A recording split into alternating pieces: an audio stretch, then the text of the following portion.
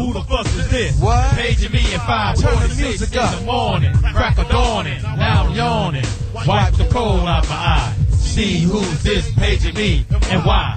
It's my nigga Pop from the barbershop. Told me he was in the gambling spot. Heard the intricate plot. Niggas wanna stick me like fly paper, neighbor. Slow down, love, chill, drop the paper. Remember them terrorists? She was friends with it. When you was 8 years old. No, that's my nigga Sarah Bailey with a disrespect. Some niggas that you knew from back when you was fucking money in Alaska.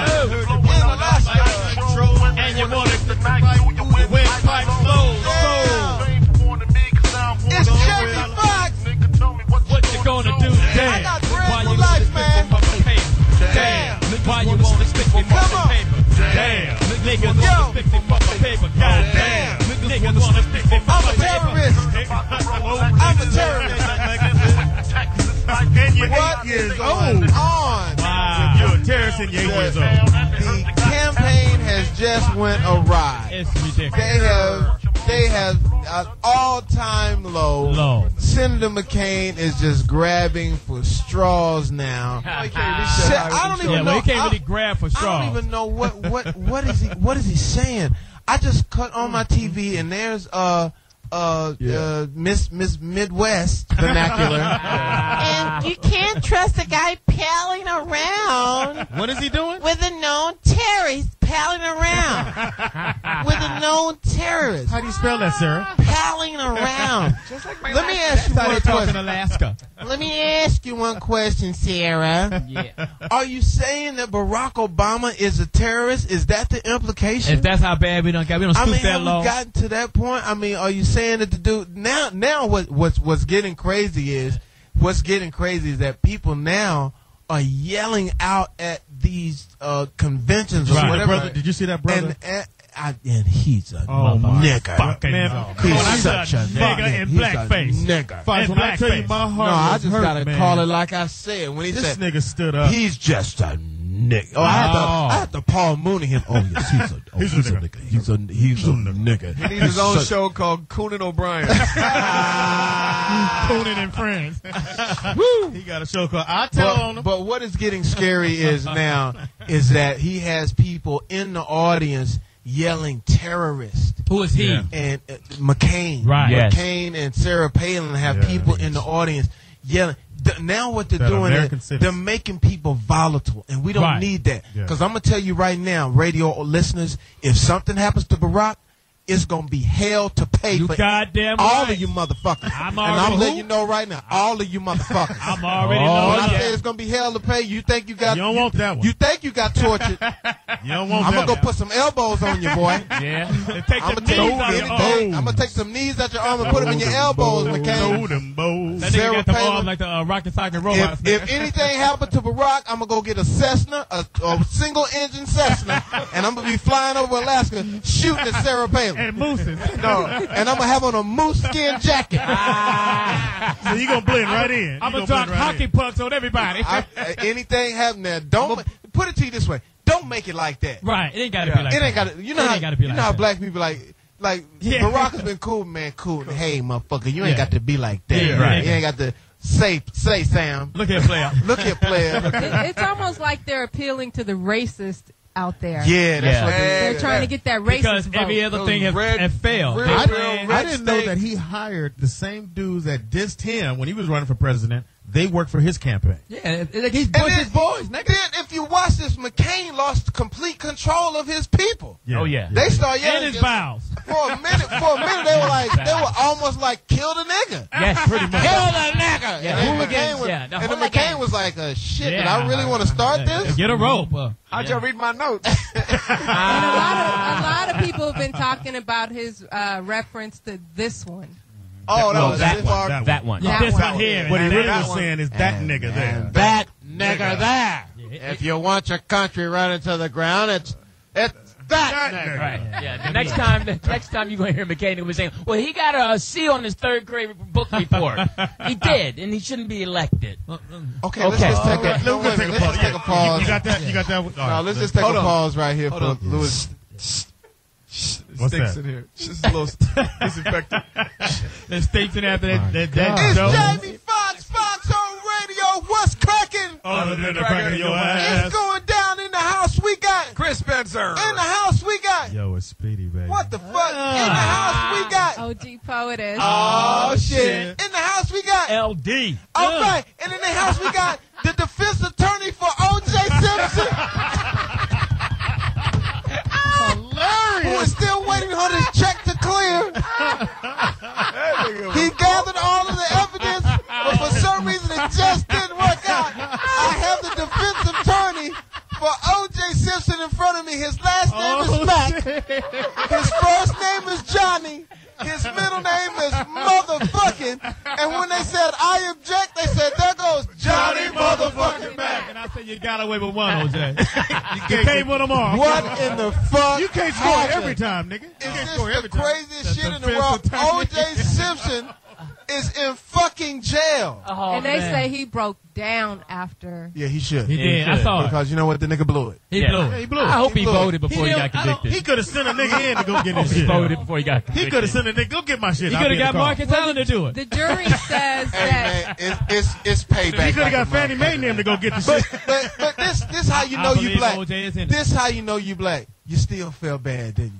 When they got OJ. For a little bit. I felt Yeah. bad. When they put the cuffs It's on some- it. I listen, did. it's something about just being black. Yeah, I did. You can't get Jewish people root for Jewish people. They Black do. people just root for black people. But it wasn't so You much can't- black. He was, how old is OJ? 61. Nigga, they had to put Ben Gay on his arm to put it behind his back. So they got handcuffed to They had the McCaney. No, did you see when they put the cuffs on? He kind of squinted a little bit. I went, God. Man, but he broke No down. more. Wait a minute, dog. Johnny. For listen to me.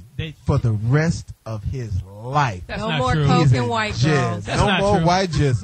No. No, They it's, don't give you life, it's, nigga, for it's some all white meat robbery, in there, nigga. but you don't want that meat. They don't give you. They What don't, happened? Well, a lot of people But what's think sad that is the jury is punishing him for the murder of They Nicole. are. they are. But they say that Nigga, I'm punishing him for they that. have been influenced by the audio tapes. That's what they're saying. Look, where does one? I mean, let's cut. Let's really just All right, cut who to was the. recording? That's what I don't get. Let's Who just was cut to the. recording that Let's just cut to the Rodney chase. King, the same nigga from Rodney King tape. Let's just cut to the chase. We know they got OJ back, Yeah. and it was Yeah. 13 years to the day. The day. That's fucked. Oh, but it was fucked up. He killed them motherfuckers too, though. Oh, fuck. That's Oh, true. yeah, he did. He wasn't there. He wasn't That's there. it. We don't At the know. end, That's you say know, it like was he 13? did kill them motherfuckers. But I don't. OJ, but he was smooth. He was smooth for Ron 13 Goldman stole some years. shit He from wasn't his house. smooth. No, that's the problem. He wasn't smooth. You for said it was 13 years for the day. That nigga nigga was on golf This nigga was courses. stealing cable. Planning white And he girls. wrote the bestseller. Don't forget the book. The book. Yep. If I did it. If I did it. Remember your joke? You Man, did do you it. did do it. Nigga, LA is blowing it, by the way. Yeah, no. But right. OJ Simpson is gone. Not really though. I believe it because he got. Well, he's the got a- pills- No, the lady pills- said. the pills- The lady said no appeals. Yeah, No, they've already been granted appeal December 5th. Yeah, but you but can't get an no, appeal. No, he till after can't get out on the appeal. No, he No, gets he sentenced. knows. He gets Sentenced sentenced on December December 5th. 5th. Then that's when the appeal. The takes lady place. said no appeals. She don't know shit. She's never been So arrested. how can she say no appeals? Isn't that their right That's to the right. do an appeal? Not if you're OJ. No. You had your turn, motherfucker. You got, a What? right, you got a right to get on the 405, nigga. That's Now, it. I've said this over and Say it over again, again though. Say it that again. OJ was going to blow it. Yep. Every Yeah. fucking time I went on stage, I said, if you don't sit your, Remember Miami? Miami? This nigga showed Let me up. say, we're in Miami at a party. I'm throwing a party. Everybody in the party and shit. And all of a sudden, I see people like clutching the pearls because Orenthal comes into the party they like it's clear. all Were good. they holding their pearls or their necks? Nigga, he cleared Either it like way, it was the they Red cleared a Sea. path, and they and So he when- cut his way through?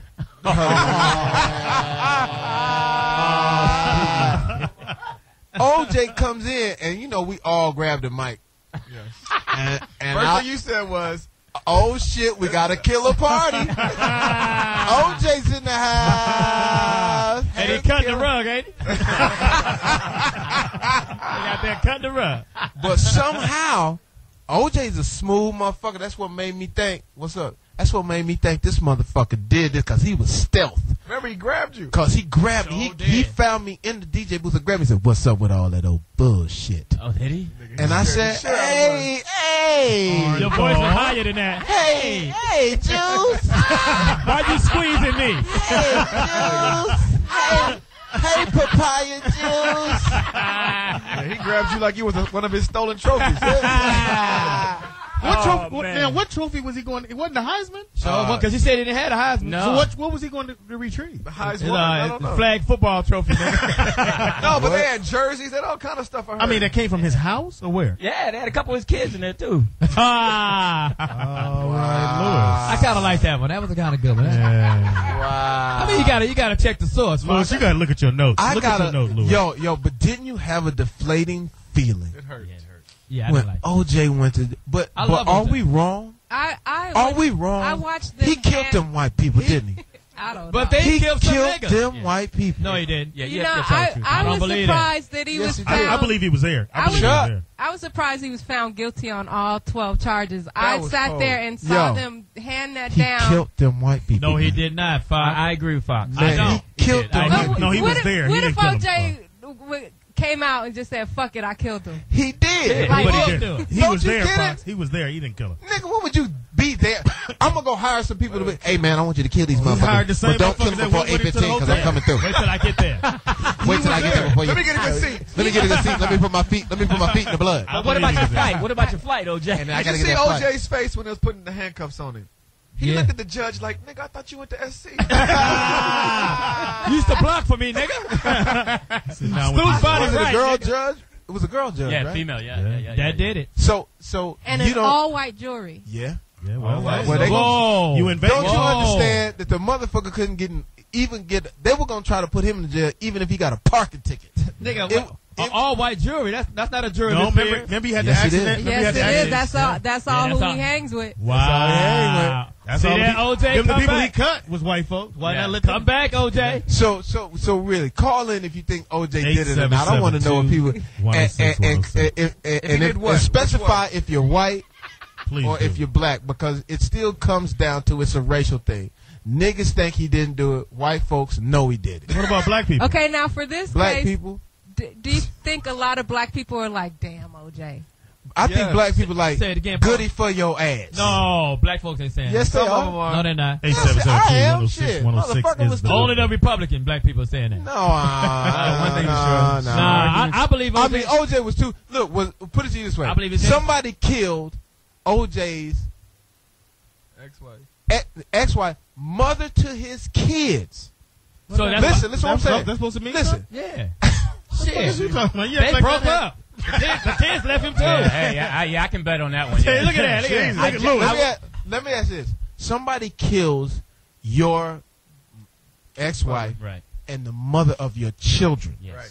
Fuck that you hated. You Your mean kids to still tell love him. tell me you wouldn't exhaust yourself trying to find out who the He killer had a was? reward out. Unless- trying to find the real unless- killer. But And you see how But much what if you you put- don't like her, You see though? how That much has you nothing put to do with the You see how kids. much? You talking about No, death? you're But right, no, Fox. You're Bitch, right. trust me. Speedy. No, Nigga, you're right, trust me. Fox. If I don't Speedy. like the bitch, Well, I they're don't not. No, if Okay, it goes Speedy, down, okay, Speedy, you're driving. You're right now. You're driving your value all. It was already bad. no.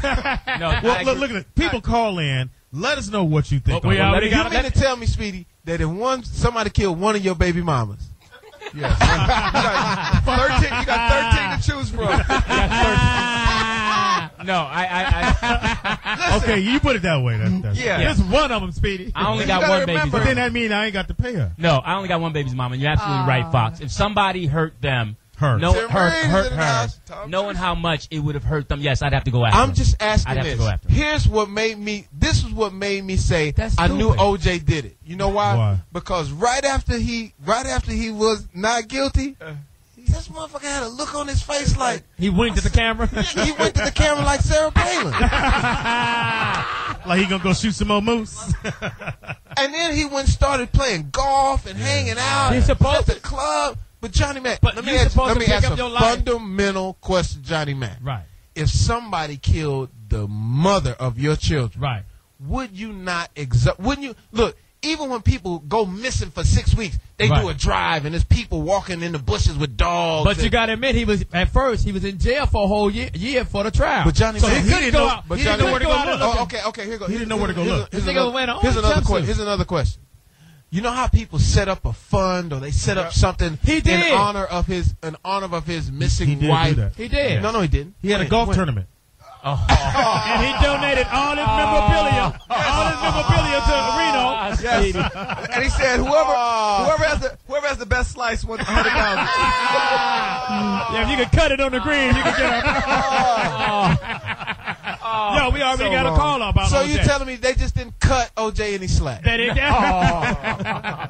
cut him any slack. Am I wrong though? I'm wrong. To be feeling bad for OJ. Fuck OJ. No, you right to feel bad for OJ. I'm wrong to feel bad for OJ. You are right. Fuck him. You say Fox was white to feel right. Oh, right. You said he was white. Get the meatloaf out your ears, nigga. Well, we already got a caller. Caller, talk to me. What you want to say? We got Walsh from Texas. Walsh B. Don't get arrested. Yeah. Walsh. Are you on the grassy knoll, nigga? What's happening? Hello? Yeah, Hello. speak to us. Go ahead. Oh, you got Walt B. Okay. Cool. Hey, OJ will never get a fair trial anywhere in America. You know it and I know it. Right. Okay? And if Ron Goldman was in such great shape, he would have whooped OJ's ass. See? Okay? He would have whooped his ass because you got to stick one of them first. But when you do that at the same time, you know, nobody ever looked at the two dead waiters from Mezzaluna, and they never looked at the one who was missing from Mezzaluna. And what's up with the old broad who saw two guys running from the scene? She was old. Running? Well, she Where the didn't see hell OJ gonna run from? Yeah, you're right. The golf cart to the green? I disagree. I think he got it. What the fuck? Hey, Jamie Foxx for president. Fuck the bullshit. Jamie Foxx Can you imagine they do a background check on you? And I'll paint the house doodle brown. Hey, thanks for the call, Walsh. Appreciate the call, Wash. That was very. I never thought about that. I mean, this is a psychological thing that I'm dealing with. 877-17. I feel bad. 106. That OJ is in jail. Should I not feel for him? Don't feel. Yes, he you should. did that. Yeah. Well, He killed him. He didn't do it though. He was there. I He was there. I don't know about the murder, but I definitely think the robbery thing was very stupid. But how could you get him for armed robbery? He didn't have a fucking gun. The other nigga had the dude gun. had two of But the the guys gun had OJ's picture on it. But they said OJ was the It had 32 on the handle. My question is, who was recording the conversation? Because it The almost same sounds white like dude. it was a setup. That's right. It was a set. Because the white, When y'all gonna realize that? the So it white was a dude setup. called him. They fucking set OJ up. We gonna go notice the pictures. Wait they a had minute. on it. First of all, I know said one of the OJ. guys. I know one of the guys that was there with OJ. Remember Spence from Las Vegas? Remember Spence? He used to ride that. Used to drive that red Ferrari, dark skinned cat. Spence. Yep. Spence was one of the guys that was in on it. So he's in jail too? No. Hell no. He was Wow. in on the phone call. We got another phone call. Uh-oh. We got my man Lowlife from Alabama. What's going on, nigga? What's up with the pimp? What it is? Let me break it down since they get light to this film. I got caught with 3 chickens at a Pip Ilsa, and I got 4 years. And this nigga doing triple life for some baseball cards. I mean, I don't know if he's guilty or not. But shit, I'll be sitting if I will. That's got to be the Bud Light call of the day. That's hysterical. Nigga said for some baseball cards. How much time did he get low life? Huh? How much time did he get? Triple life, man. For some baseball cards. I'm out here serving quick and shooting. Some Ty Cobb baseball cards. Hold on. Go ahead, low life. I'm still in that. All right. He said, I'm out there selling crack and I got less time. Nigga just called in on his cell. Got to know your jury of your It's peers. a citizen arrest, nigga. Thank you, Lowlife. It's Appreciate the Jamie phone call. Foxx, Foxxhole Radio. What's cracking? Other than a crack of your ass. I'm just dumbfounded. Things are going crazy. You're They're calling dumb. Barack a terrorist. Terrorist. OJ is going to jail. Let What him is free. going? Free Are they OJ. trying to get us to fight? I don't want to have to fight nobody. 877-2-106-106 is the number. Call in. Call in and tell you if you think OJ got a fair shake or if you thought that he had it coming. To me, I feel bad that OJ is going. I feel bad, but at the same time, fuck OJ. Why? Because OJ was smug and arrogant, and he knew that if he had done the shit, he didn't have his exit strategy right. He should have set up a. He went right up the middle. He should have. Student body right. Nigga, you talking about? He did a down and out. Okay, let me ask you this: are we being insensitive to the Hell people no. that were killed? No, they've been dead we for a didn't. while. They've been dead for a while. And I think got a 10-year wait. No other They've worms been being dead in over business? 10 years No, now. Well, the Goldmans are certainly celebrating. Yes. Yeah, they was Don't all you think happy. they should though? He stuck their kid. Yes. He didn't We do don't it, know Fox. We don't know Was that. you there? Okay, let me ask you this. Was you there? Okay, we have an LAPD guy here right now. He was not at work at that time. Officer Paul. He was at the donut shop. Paul. Rampart, yeah. Who you do you think? Tell the truth. You were the inside. Don't tell him who you are. Officer, get on the mic, officer. Yeah. His real name Mine's is Johnny Officer. Mack. How about that? It's the Creamfield. It's the Creamfield cop. OJ did it straight up. Why you Bottom think that? line. Why do you think that? Because nobody's gonna kill them people like that. Nobody's It's a what? it's a heat of passion crime. You feel Yeah, me? but it's two people. multiple stab wounds consistent with being angry. It's not a hit. If it's a drug hit, motherfucker will come in broad daylight and smoke you. Right. See what I'm saying? So multiple stabs, cutting the bitch's head off, stabbing her multiple times. But how could He he did do it. two people at one time? He had a He double-edged walked up sword. on it. He walked up on it. He walked up on it. Goldman was already, or homegirl was already down, and then Goldman came and got it. So that's it. And then I heard that he Talking said about if bad she timing. hadn't come to the door with a knife, she would still be living. Who said With a that? knife. That Well, that's what it- The dog said that. This is what I think. Michael Vick's dog. All right, go ahead. We got somebody else. All right, we got gotta bring another on 10 caller from the time. ATL. We got my man John. How do you feel about it, John? Talk to us, man. I feel like I think OJ should have taken a lesson, man. He got over the first time. He should have taken lessons like Michael Jackson, man. Get off, hit Europe. We should be hearing about OJ in Europe, living life well, not even doing America, not advertising himself at all, man. He should have just skipped the whole country as soon as he got the first time. Yeah, But since they let him off, it's a good thing they got him back this time. I think it frees up, they got a little victory, so now, maybe Barack will have a little bit easier time. They got one. At least they got somebody that they can say they locked him up. Now, sad. the question is, how much time would OJ had done had he got convicted? It'd have been life, right? Yeah. But what happened? He gets $25,000 a month. So where does that money go now? What? He gets On his 25. books, It goes on his books. Okay, I've never been to Oodles jail. and Excuse noodles, me, you nigga. little- We you have some little fellas. special guests in the house. You should have went to jail. You probably wouldn't be single. Ladies and gentlemen, welcome. I'm not here. Oh, come on.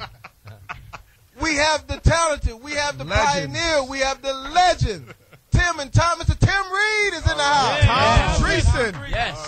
Tom Dreesen. Tim Reid. I did the warm-up on your show. When you Better had that known other as show. Venus Flytrap. yeah. You guys actually have a radio show? Tim, this is like we're going. Tim, let me It say actually goes into a recorder. This is like Black Howard Stern. I'm telling you. You don't have to be, you don't have to be a Christian here. Politically correct. Oh, I know. I Be- can kill that when I come in the door. Yeah, right after that. So it's our own radio station. We started out, just a little train that could. And some little, Chug. and the little girl came along, And Superhead, and took us Superhead off. came on and turned out. But we reached close to 17 million listeners, man. All And right. so it's But we just a ain't place shit. for us to come and do. I think never mind these uncivilized cats. We ain't shit. They ain't shit. They ain't shit. What's going on with you, man? Well, we got a new book out. My partner and I got a book out called Tim and Tom, comedy in black and white. Just hit the streets, and we've been going around the country talking about it. This is an era that a lot of you guys weren't even born when we were doing comedy back It's in the the day. 70s, man. Louis Dick, Late 60s. Jive turkey. 60s Louis and Dix 70s. was there. Louis Dix Miller for them. He was just sold George an Washington image in his father's eye. He wasn't there. You know what? That was a Sorry, crack father. pipe. That was a crack pipe. Wait, Tim, tell everybody. I know because I'm a comic, but tell everybody Hey, who tell your them, partner bitch. Tom Dreesen is. Tom Dreesen. You don't do the white clubs. Tom Dreesen and I worked all kinds of clubs. Black clubs. We worked know that. what was then the Chitlin Circuit, High Chaparral, Burning Spear, and Sugar Shack in Boston, and Club Harlem. And we also worked white clubs. We worked the Playboy Circuit. Y'all do a lot of any drugs? Nobody could afford drugs back Did you then. hang out with Johnny Carson? Well, he used to open for Frank Sinatra. Really? Yeah, and Sammy Davis. And While he was working for Sammy Davis in Vegas, I was on a topless bar in Washington, but that's another story. Burning He Spear. did OJ and Split. So how was that era of comedy? In the 60s or whatever. We were America's first black and white comedy team, and what's more significant than that is that we were the last. That was 35 Until years ago. Obama and McCain. I like that. Hey, hold on one second, Tim. I don't know if you looked around the room. I'm the only white boy in here. Don't start no shit. No, Tom, don't worry about it. You can play the Burning Spear. I think you can make it here. I did that, yeah. I did that. Book you at the Spear Tunker. Continue talking, Tom. Yeah. I had. He said Tom. That's Tim.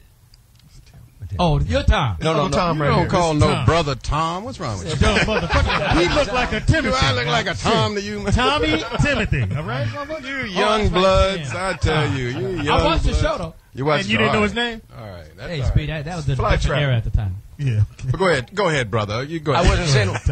No, I'm just saying that we. So we started out on the south side of Chicago, and we were America's first black and white. But you got to remember when we started. This was right after the passage of the Civil Rights Act, 5 years removed. Wow. They just killed two of our great leaders, Kennedy and Martin Luther King, and my father was a delegate at '68 convention. They fought on the hood of my car. We just had Fred Hampton.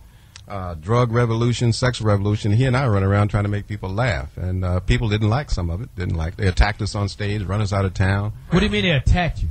Fourth time on stage, a guy put a cigarette out of my face. Some white racist. And, how did he get that close, Tim? Yeah, I thought he was coming for an autograph. Maybe a self-defense force. What was Tom doing? Yeah, Tom said, "Hey, but Tom lit the cigarette."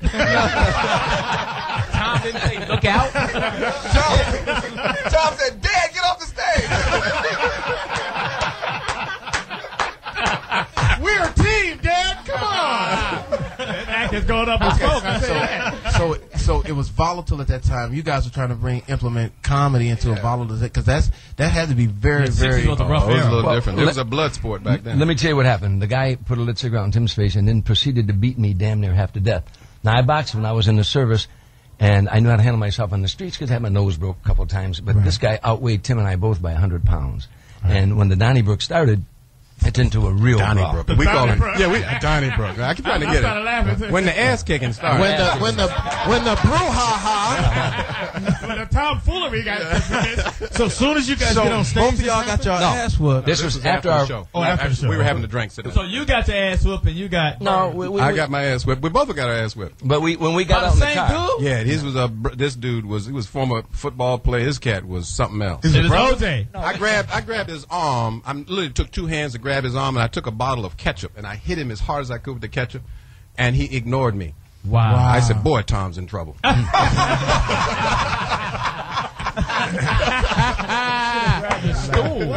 shit! Now, had you finished doing you guys? Yeah, like, we're finished. Yeah. I mean, like the next day, did you have to come back and do it? Yeah, we had to come back. This was the first day of a weekend engagement, but when we came back, we were ready. We came back. Oh, you did some. How many motherfuckers want to hear these jokes? No. We came back with everybody in the neighborhood, and they were heavily armed, and we were just hoping that. That's deep. But that was the fourth time we had ever been on stage. But that's what the book is all about. The book is all about those experiences. There isn't a comedy team in America that ever paid the dues that Tim, Reid, and Tom Dreesen had to pay. Everybody pays dues in our business, but no one paid the type of dues that we had to pay. Being America's first black and white comedy, I mean, what's significant about that, like I said earlier, is there hasn't been one since. Yeah. And that's Tom, let me ask you: were you treated better than Tim at that time? No. This is I'm going to give you a good question. And racism hasn't changed a bit. If there was a black guy who hated white people, hated them with a passion, when we appeared in the club, he wasn't mad at me. He was mad at Tim for being with me. If there was a white redneck who hated black folks with a passion, he's not mad at Tim. He's mad at me for being with Tim. Right. So I caught it in the Johns, in the bathrooms. I caught it in a lot of different ways, and Tim did too.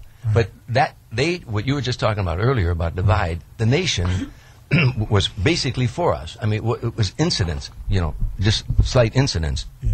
But as much as they tried to divide us, we bonded tighter. Just like when you're in a service and you go through crisis, you and that guy with you bond, and that's exactly what we did. What made you guys become a team? We started in an anti-drug program. Don't anybody leave.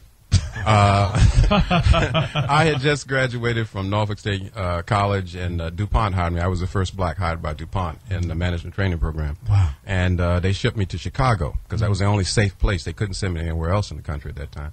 So they sent me to Chicago, and I joined the JC's, Junior Chamber of Commerce, and he was in there, and he pitched an idea of going to schools, elementary schools, talking about drug abuse to the kids. And I had come from a background, my father was a heroin addict and all that kind of stuff. So I said, I know a little something about that. Let me join you. Girl. And a kid said one day, you guys are funny. You ought to be a comedy team. Wow. And 4 months later, we walked on stage, and we've been in the business next year 40 years. Wow. So did the act come from just talking about the drug thing, or you? No. That's what gave us the thought to even try it. But we didn't think about black and white. We just thought this is unique. Then we didn't know shit about comedy. I mean, we were. Oh, you guys weren't even comedians before? No. I was a salesman. He was a salesman. and we walked on stage. Me too. Well, I wanted to ask you a question because you were at a time when Lenny Bruce and George Carlin went out there. How social was you guys act? Did you guys have a lot of social stuff, or was it just? Oh yeah. What it was? I mean, but it was basically for us. Race was the vehicle. The joke was not. The punchline was the irony of race. Like today, comics today, you guys have made race the punchline, and I think that's one of the problems. That there's no discourse in race. Everybody's laughing at race, whether you're black or white, doesn't matter. Back then, we used race as a vehicle. The irony was how we respond, how people respond to race. So we did sketches about that. It was no straight man, funny man. We were both comfortable in our skin. We're both street kids. We come up, rough, poverty. So when we got into that venue, it was like, hey, we got to do this. So every time something happened, it would just give us that thing to move on. What was, not so there's a perfect audience, but what was like a perfect audience for you guys? When it was mixed or was it all black? When did you get the best On any reception? given night, we worked all black. We worked the Chitlin Circuit, the Sugar Shack in Boston, the High Chaparral, the Burning Spear. We also did the first Black Expo. We followed Stevie Wonder at the first Black Expo before 10,000 people. Whoa. But the makeup of any audience, it didn't depend because with that night, when you're hot that night, it doesn't matter who's in the audience. And we had several of those nights. We worked the Playboy circuit where we were, 12 Playboy clubs around the country. We kept working that, on any given night. Talk about the snatch. Yeah. Oh. By the way, that's in the book. That's let me get to the snatch section. See, our listeners like to hear about the drugs and the ass. Right. No condom era. Well, all right, then I'm going to tell you. Now, here we go. Here, Tom is about to drop the science on. I mean, you're coming up in the 70s where all you needed was a little bit of penicillin to make it all go away. That's it. Talk about that. I'm going to tell you this. Tim Reid and I, he was married and had 2 kids, and I was married and had 3 kids. Now, when we went on the road, we made no money in the Playboy circuit. We made $750 a week. That was $375 split. So we had to get our own transportation, our own food, and we had to stay in the room together. So we made a rule. We made a thing. If one guy gets lucky, the other guy's got to take a hike, right? Wow. Now, I'm going to tell you a true story. Working the 20 grand in Detroit, it's raining, it's cold, and Tim brings this chick of a lighter hue back to our room. So, Tim, you were into the bunnies. Hold on. It was his publicist. Hold on now. Hey, Tim, there's a thing where... I'm colorblind, by the way, guys. Yeah. Well, you know what, Tim? You know what I call him? I call him my publicist. My publicist. Yeah, my publicist. Now, here's what happens. It's raining, and he says to me, so the rule was the other guy has to take a hike. So I took a walk, and I walked in the rain in Detroit, and it's raining. I finally come back. We're going on stage in about 2 hours, and I knock on the door. Tim opens. I say, Tom, give me a little bit more time. I said, all right. Damn. I take a walk again in the rain. 2 black cops stop me. Hey, white boy, what you doing down here? I said, well, I'm working over the 20 grand. He said, no. I said, I'm a comedian. He said, no, you're not. I said, yes, I am. We're working at the 20 grand. He said, get in the car. They took me over to the 20 grand. BK, a gangster, owned that club, K-Bush. And he said, hey, BK, this white boy said he works for you. He said, yeah, he's a comedian. He said, all right. They took me. I said, I'm sorry, white boy, but if a white boy's in this neighborhood, he's either selling something or buying something. So get you. And they took me back. I knocked on the door. I said, Tim. He said, open the door. He said, Tom, can you give me a little more time? I said, God damn. So anyhow, finally, she was French.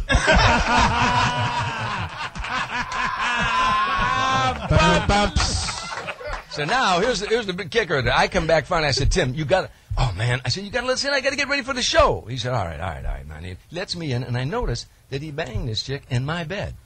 On my bed. His bed's neat and clean. I didn't say anything. That night we go do the show, and we're doing one of these. We're doing back in between shows, and we're arguing about material.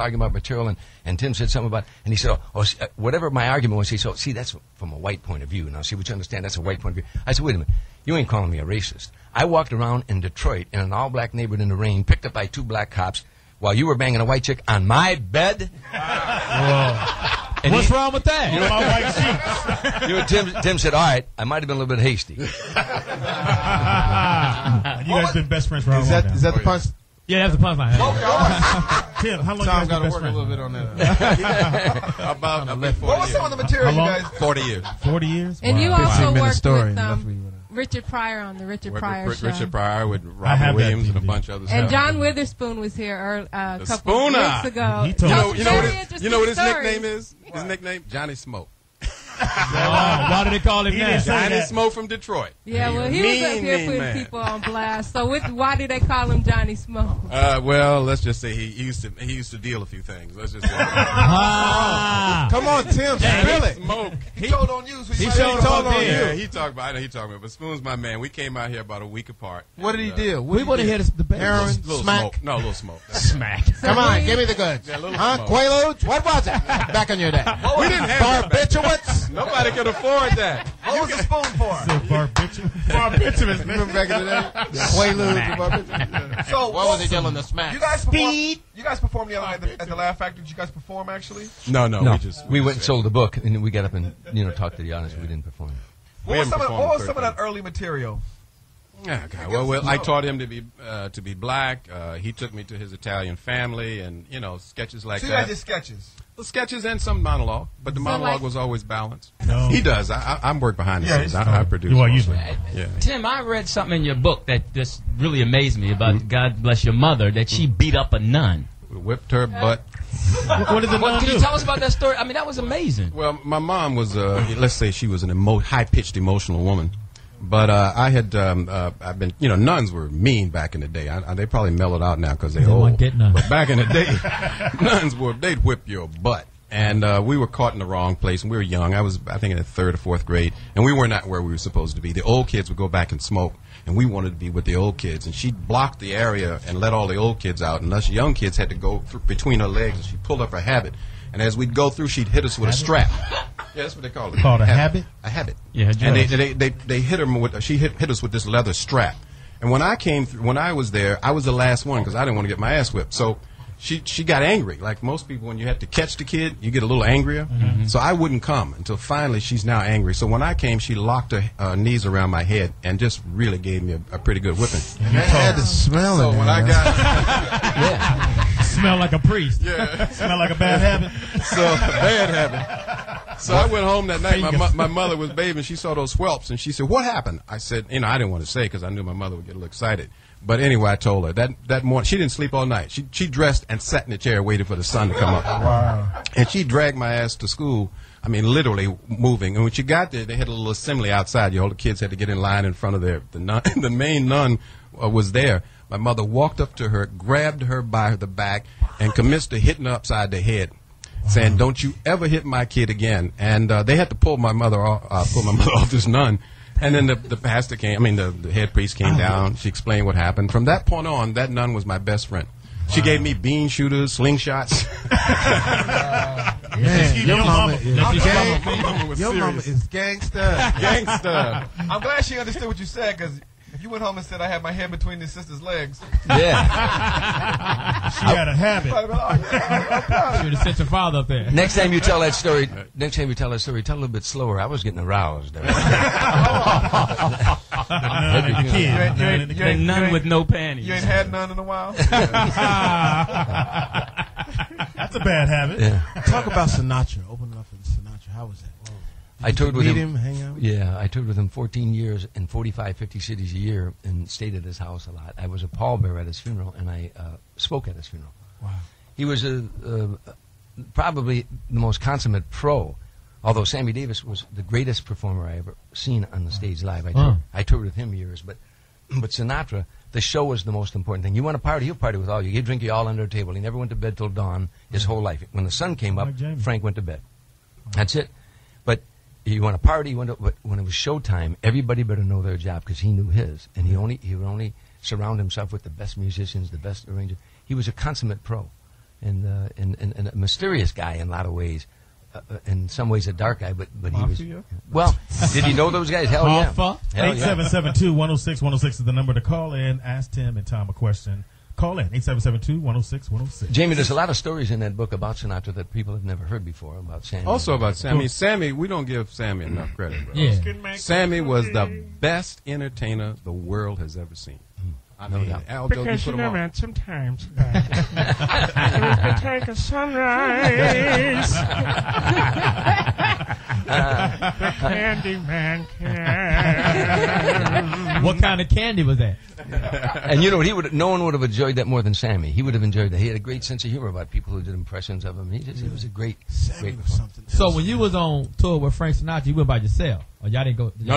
I was working at a topless place in Washington. He was serious. Well, not at that time. When I was with Sammy, you were. But when I was with Frank, you were doing. Oh, KRP. Frank, I was doing KRP. But when he was with Sammy, I was working topless place. I saw this documentary on Sammy Davis Jr. and he said his handicap was being ugly. I thought that was kind of. Yeah, he always thought of himself as not a good-looking guy, and people did jokes on him and did jokes about him being ugly. Well, he had a glass eye, as you know. Yeah. Jilly Rizzo, Frank Sinatra's bodyguard, had a glass eye. So one year for Christmas, Sinatra bought a set of binoculars. He sawed them in half and sent one to Jilly and one to Sammy. You know what's missing right now? You know what is missing? Is just what you talked about right there. We don't have that with young comedians. I mean, like we do in this room, like we kick it away. But like as a whole, like right now, a comedian and then it's his crew or it's his publicist and it's just them and we don't interact. We don't do practical jokes. You guys don't travel. We don't do any of that. I mean, we do. Yeah, we do. I mean, in this room, like Johnny Mack, Lou Diggs, Speedy, and Chris Spencer, we get out and we go on the road together. Like we just went on the road here this past time, and I didn't have time to get my act together, so we wrote down all of the jokes on 2 notepads, and somebody stood behind me, just behind the curtain, and said, "Okay, go to the OJ." All I know, go to the Prince. Because Johnny Mack was doing it, and then you had left, and then at one point, this is a funny story. At one point, Speedy's supposed to be feeding me my jokes, gets caught up in the jokes, and forgets where. I'm laughing. So I'm going like, "What's the next one?" What's the next one? Instead of feeding you, he's feeding himself. Johnny Mack, I don't know if Johnny Mack started getting into it, but the more we started going out, the closer Johnny Mack got to the stage. Yeah. He was out on stage. All right, now go to the OJ. I'm sharing the mic with you. He's sharing the mic with you. You forgot one. But that's missing. I mean, I just don't understand like why we don't have. First of all, you travel only with comedians, and what we had to do when we started, there were no comedy clubs in America, so we worked with singers. We worked with singers. We worked with everyone. Muddy Waters, Earl Garner. So we interchanged there.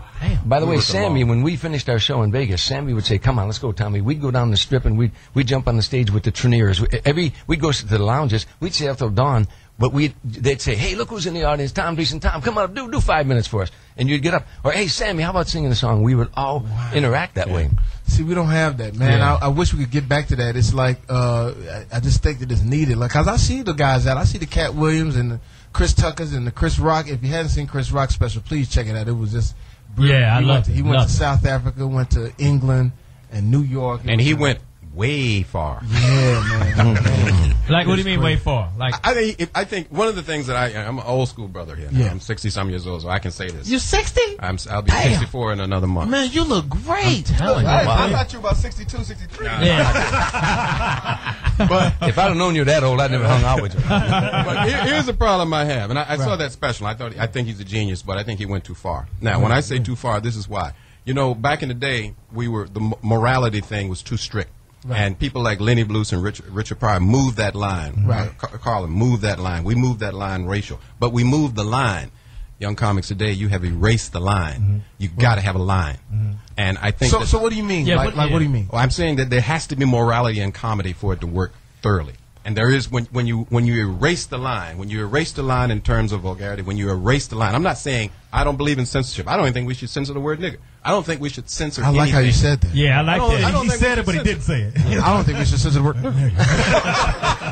You just don't think we should say it loud. I don't think we should censor the word. Now, hey, Tim, I agree with you, but if I said that word right now, what'd you say? What'd you say? Yeah. But I'm saying, I don't think we should censor anything, because you can't be a creative artist and have censorship. Then how do you not censor, and how can you tell another goes back comic? to morality. How do you tell another comic, though? How do you tell another comic, though, what not to put in I would never his tell act? a comic not what to put. I'm saying that a comic has to have within his own self a line. So you're more of a Cosby type. Where do you think? No. I'm not that clean. Where do you think he crossed the line? Where do you think he crossed the line? That's a good point. I think he crossed the line in terms of the sexual material. No, sex. He crossed the line in terms of how the vulgarity was used in general description of the joke. I mean, we're talking jokes here, guys. They got to have punchline. Right. I'm saying that when you're talking about a woman and oral sex, and you're talking about, I have no problems if that's a punchline. That's where you're going. No problem. But when Cunnilingus.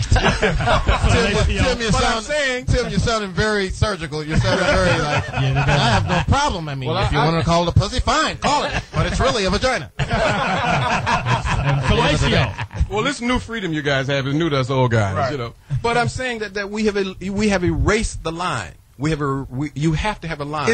But we talk about black women. We've gone too far. We have literally nullified the line about how far you can go with black women. Back in the day, you talk about my mama or a black woman like that, you're gonna have to die. But I believe what happens now. Y'all didn't play the dozens? Hold on, wait. No, we played the dozens. I played the 11 and a halves. But we did not. There was a line. I banged your 11 sisters and your half-ass mama. I remember that. Yeah, and Dick Van Dyke off with his hair back.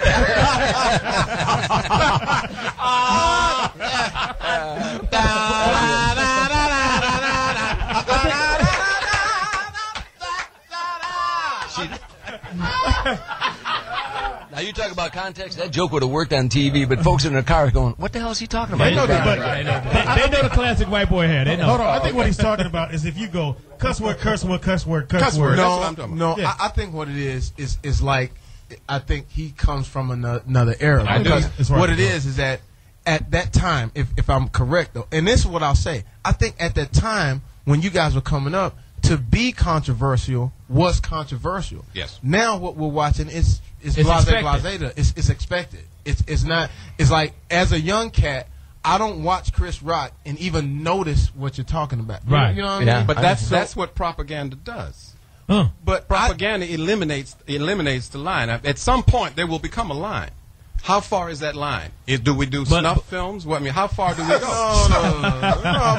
I mean, comedy. But how far do we go? As the world has evolved, so much comedy. Yeah, comedy. Because we're not, no disrespect, but it's like the world has evolved. Things have changed since the 60s, 70s, or whatever. Yeah. So has comedy. You got to let us also. So comedy is being able to say fuck 100 times. Yeah. Yeah. That's funny. Yeah. But you guys need a writer. No, here's the thing. Fuck that. Fuck what you saying. Well said, intellectual. But this is what we're saying, though. Yeah, tell me what you say. Rock is one of our genius of comedies. Who? Chris Rock? Chris Rock. No question. I'm not arguing that. But the cussing and things like that, I don't trip on that. It's like we're not like I had a fundamental. We had a fundamental argument about the word nigga, and when I would use the word nigga, it was used as a term of endearment, a word that we use. It didn't have the same thing as my father. You talking to a guy who was called a nigga, so I'm very familiar with the word. But I was called a nigga every day in Texas. Yeah. Right. So, I mean, nigger. Yeah, nigger, not nigga. And that's what we went on say. So we talk about the difference of the time and the era. It's like I can't, like in music. So you're saying there's no need for a line? I can't put it. I can't look at I'll take it in music. I can't look at a young kid that's doing music right now and enjoy his music because it's not from my era. I'm 40 now. He's 21. It's his thing. Right. So it's his time. So it's Chris Rock's time. You know what I'm saying? It's not saying that what you're saying is invalid, but it's like hearing, as a young comedian, it's like hearing your parents say, "Boy, when we was telling jokes, I had to walk." Right. Yeah. Through the snow. You understand what I'm saying? So it's like there's no need for morality. I don't think that we could ever get back to that, and I don't think it's a moral thing. Yeah. I think that's an issue that you're dealing with. No, morality is morality. No, because in comedy there is no morals. I don't look at. Okay. I don't listen to Eddie Murphy or to Richard Pryor. Bill Cosby. Don't bring Richard Pryor in. That was a different time. That's what he's talking about. Richard Pryor was being edgy. Richard Pryor was going and moving the line. Richard Pryor was nasty. Yeah. Hold it. He talked about farting and shitting, but he was moving. There was a line. And fucking. It was a line.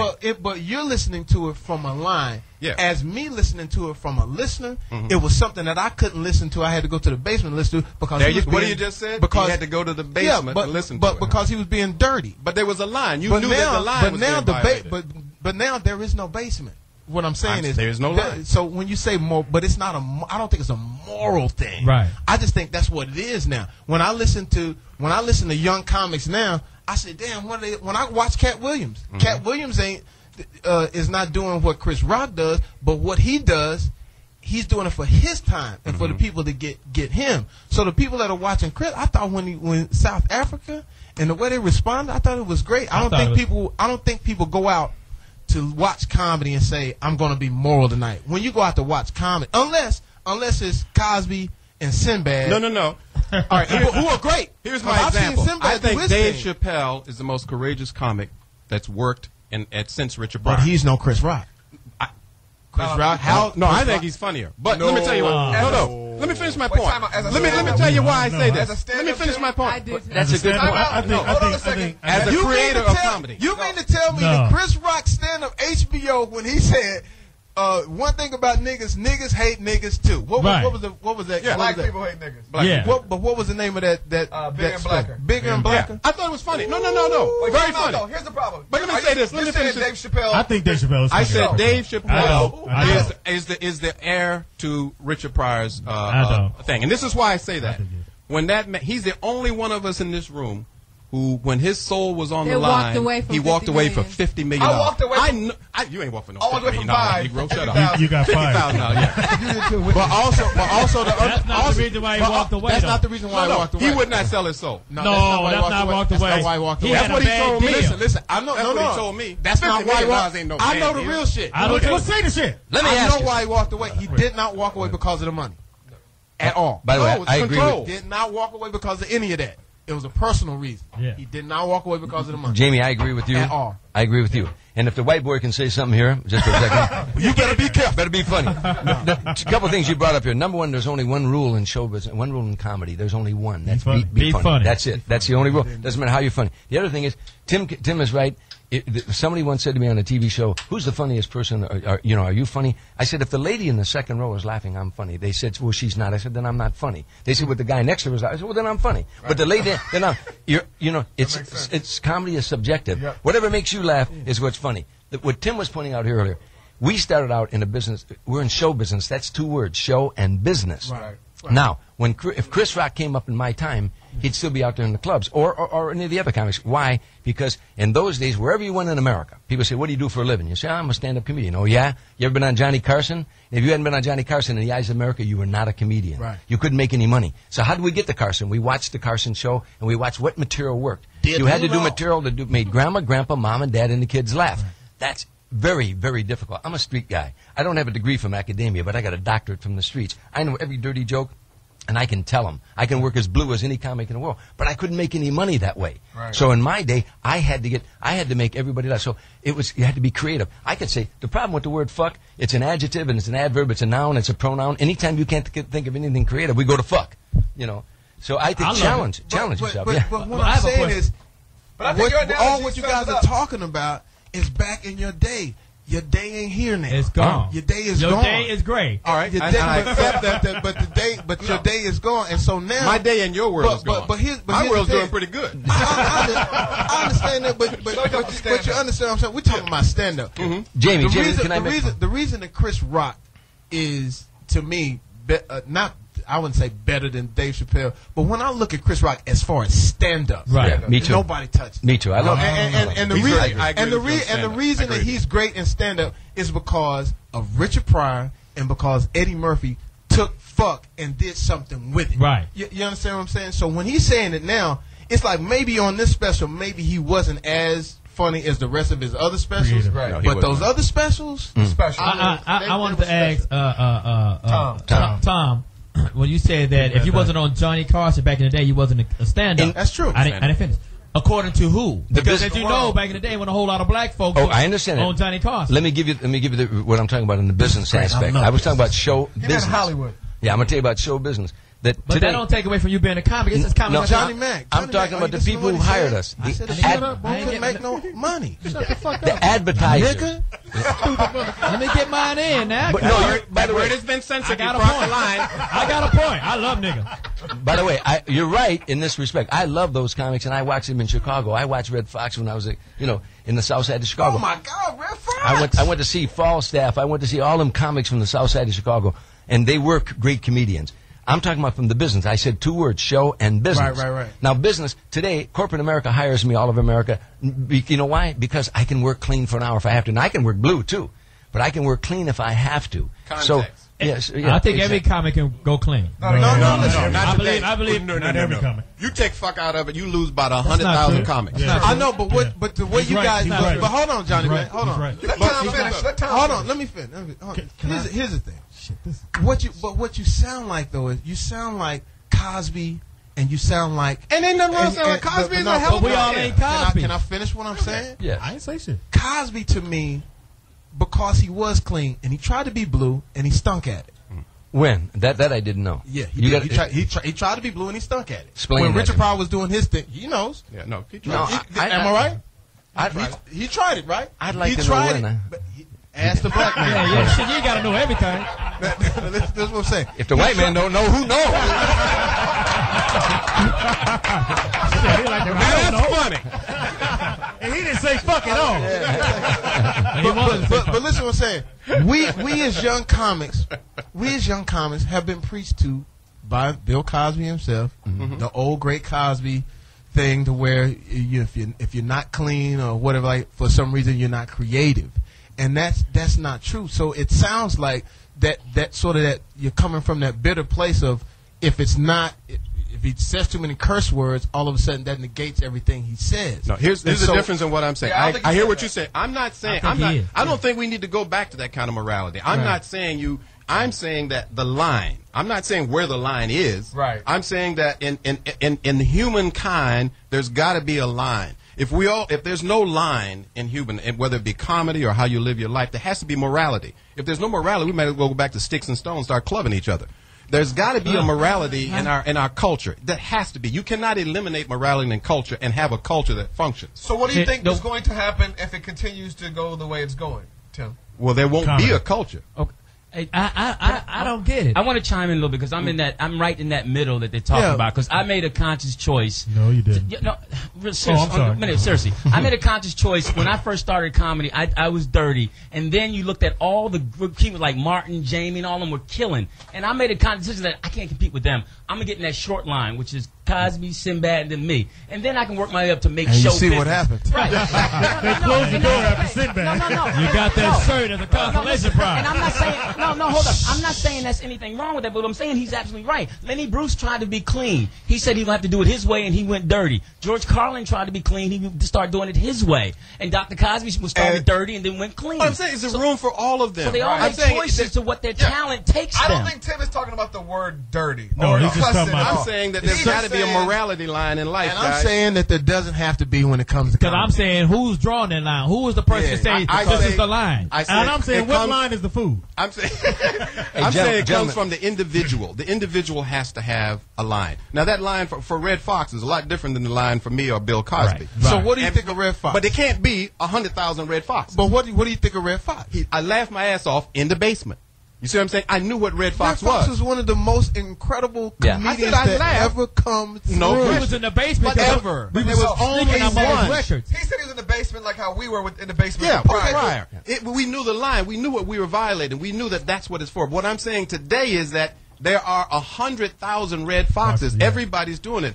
We don't need 100,000 Red Foxes. Listen, but HBO gave us as comedians the opportunity to do everything the white man tell you do. Oh, come on now. You don't want we don't want to start talking about you and white folks. Those are white ladies. I'm talking about as far as business is concerned. I'll talk about that. Let me defend my partner just for a second. I want to defend my partner. Who got the white folks? Who got the black folks? I want to defend my partner just for a minute in this respect. I want to know what happened. We live in a. Fuck that. I do too. Fuck that. We live Frank's place you talking about? Gentlemen, we live in a. And if I knew wearing the earring, all you guys don't wear too. WKRP in Cincinnati. Let me defend my partner just for a second. Please. That we learn more today. Our young people learn more today from you comedians, from us comedians, than any other profession. They're getting their politics from comedians. They're learning more. They're not learning from philosophers and college professors. They're learning from us because they admire our stand-up and what we're doing. So if we break down that morality so much to them that a 16-year-old girl sitting in an audience, keep hearing about blowjobs and all this. Where would you let your daughter sit there and listen to that? Because that's the way I always feel. If my daughter's 21 or 21, I'm not talking about age, that's an adult. Yeah. I'm not talking about 21. If she's 16, she shouldn't be in the fucking club. Well, she can watch you on TV. She can watch you on home box But if she's on TV, I'm going to be clean. My daughter's never watched any of my films. They're all rated R. She hasn't seen any of them. And Speedy daughters don't even know him. Yo, let's thank our guests for coming here. Thank you for the Discord. Tell them about the book. Tell us about the motherfucking book. Tell them about Tim. The book, Tim and Tom. It says, fuck it. All on the back. Wait a minute. An American comedy in black and white. We don't want to forget what you've done and the legends of what you've God given bless you all. us. Yes. I just want to say one thing before I go. Kiss my black ass. It must be your father's. It's Jamie Foxx, Foxxhole Radio. What's cracking? Other than a crack in your ass. It's going down. We've had a spirited conversation. Yeah. We've had a spirited conversation. Poetess is telling me that we need to break. Yes. Philly is whooping the shit out of LA. Say the score, right Fox. Say the Turn score. the TV off. Jamie, say the score. What's the The score? score is Philly 8-2. Thank you, Philly. Winners against the losers. Turn it off. Fuck that show. We want to thank Tim Reid. We want to thank Tom Dreesen. Thank you, beautiful man. We would thank you for those. If you would have brought 3 books, I would have read it. But you only brought 1. I guess it's all right. We got to share. It's Tim and Tom. Is there a website they can go to for more? Tim and Tom Comedy. Tim and Tom Why Comedy. is Tim's names first? No, I'm joking. You're going to get somebody to read that book for Johnny Mack on the break. He's going to look at the pictures. Man. Yo, you wanted to say, Louis Dick shirt his water broke. Louis Dick's water broke right underneath his arm. God damn, man. You can't wear the bowling silk shirts no more. It was a heated conversation. Deodorant, nigga, deodorant. I thought you had Bud Light under you.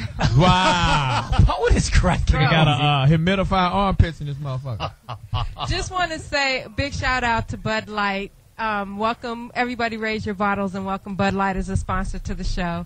We like to have fun here on the show, and that means Bud Light. It's the #1 beer in America and the #1 beer here at the Foxxhole.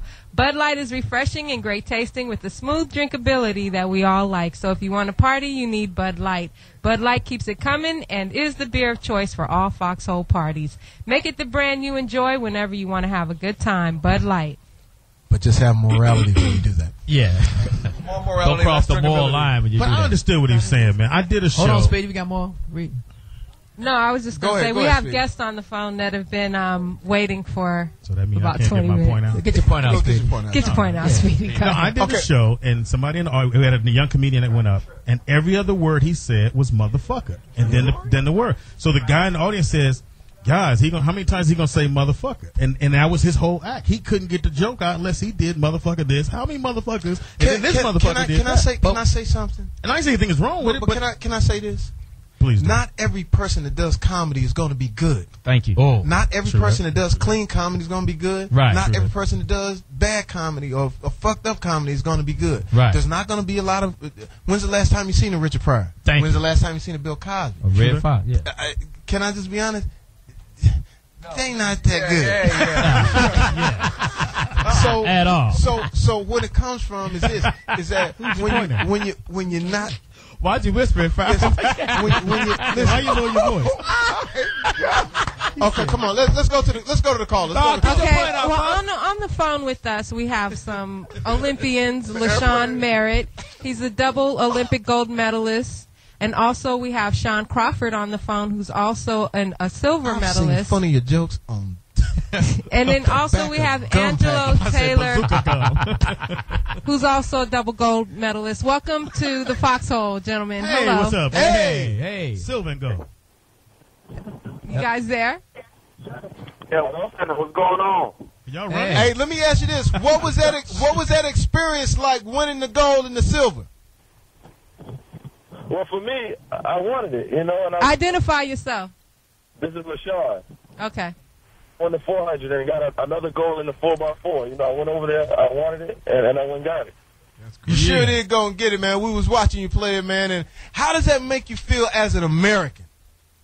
Actually, we swept it. We got 1, 2, 3 in it, and to be the American across the line first, it was special. It was my first Olympic Games. I wanted to represent myself, my city, and my country. Wow, that's great. Now, let me ask you this. What high school did you go to, and were they proud of you? Did they do something special for you? Oh, definitely. My whole city was behind me. I'm from Portsmouth, Virginia. I went to Woodrow Wilson, and I went back. They had a parade for me and everything, man. It was definitely special. Oh, so you got a parade?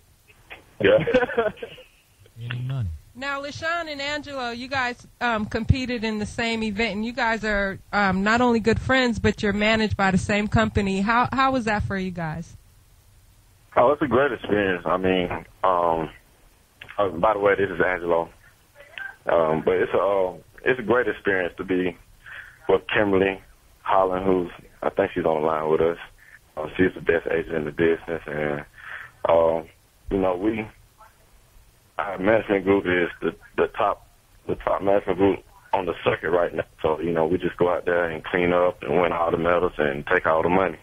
Go ahead. Where are the medals right now? My medals right now. Y'all be going to the club with the medals on? Yeah, give us the real shit. What happened in China? Give me the dirt. Groupies? Already. The air. Go to the club with the medal swing around your neck. That's the real piece and chain right there. Now, were you able to get any endorsements from that? Hell. You said hell no? Groupies. What happens after the Olympics for you guys and the medals and all that? What happens next? World Championships next year. Next year's a new year. This is LaShawn again. Mm-hmm. World Championships is next year.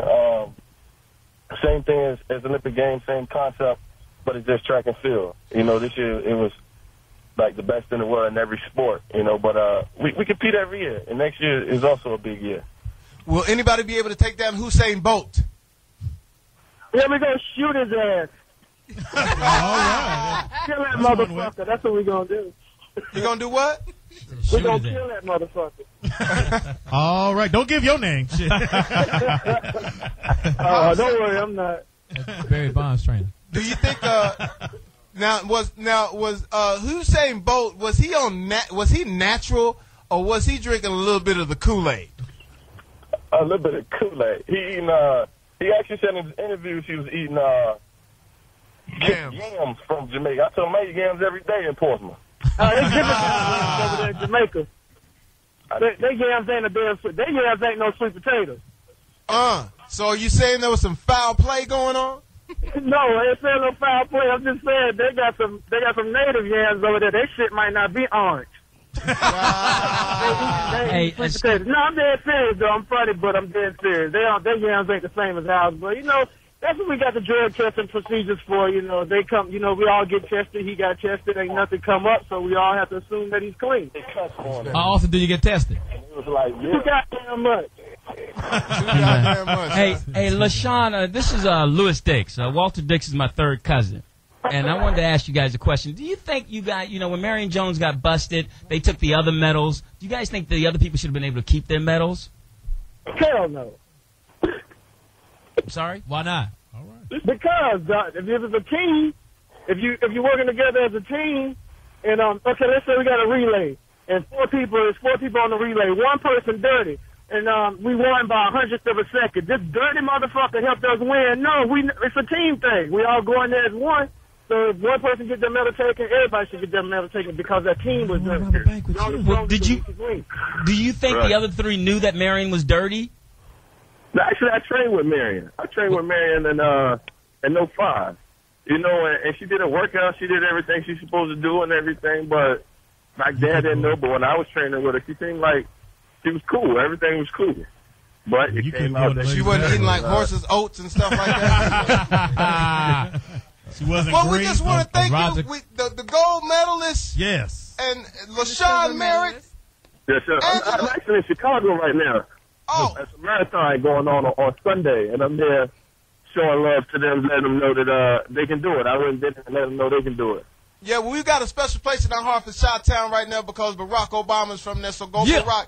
Thank you, Angelo Taylor. Thank you, LaShawn Merritt, for calling in, man. Appreciate it, man. Thank you for representing America. It's Jamie Foxx, Foxxhole Radio, Sirius 106. What's cracking? Other than a crack in your ass. Now, Tim Reid, no, good goddamn well. No. Yeah, that nigga, that was weird. Is something you want to say? No. Yeah. No, what it is that a lot of times what you get is, and the reason I had the sticker for Rock is because Rock is out there trying. Rock did something fabulous. He went to London, to South Africa. That's right. And he went to New York. Right. And now to have somebody say he wasn't morally right.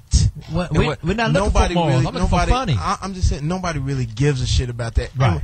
And Chuck is looking at me. We know Tim, and we know what happens is that a lot of times people's careers or whatever may not go in a certain direction. Right. And so a little bitterness sets right. in. That little bitter pill that sets in. Back in my day. It's equivalent to this. When you go out and somebody buys a S500 or a S600 and drives up, and then somebody says, well, if that's the color you like. That's how you like your seats to lean back. I don't even know what he was talking about. I asked him where did he cross the line. I didn't. Well, he was saying that he thought he cussed too much in this, and he didn't have. But you gotta, that's what he was saying. But you got to understand. But you got to understand is that's what it is. Yeah. It's like listening to hip hop. It's like listening to hip hop and saying, "Oh, exactly." God, they're talking about weed. Yeah.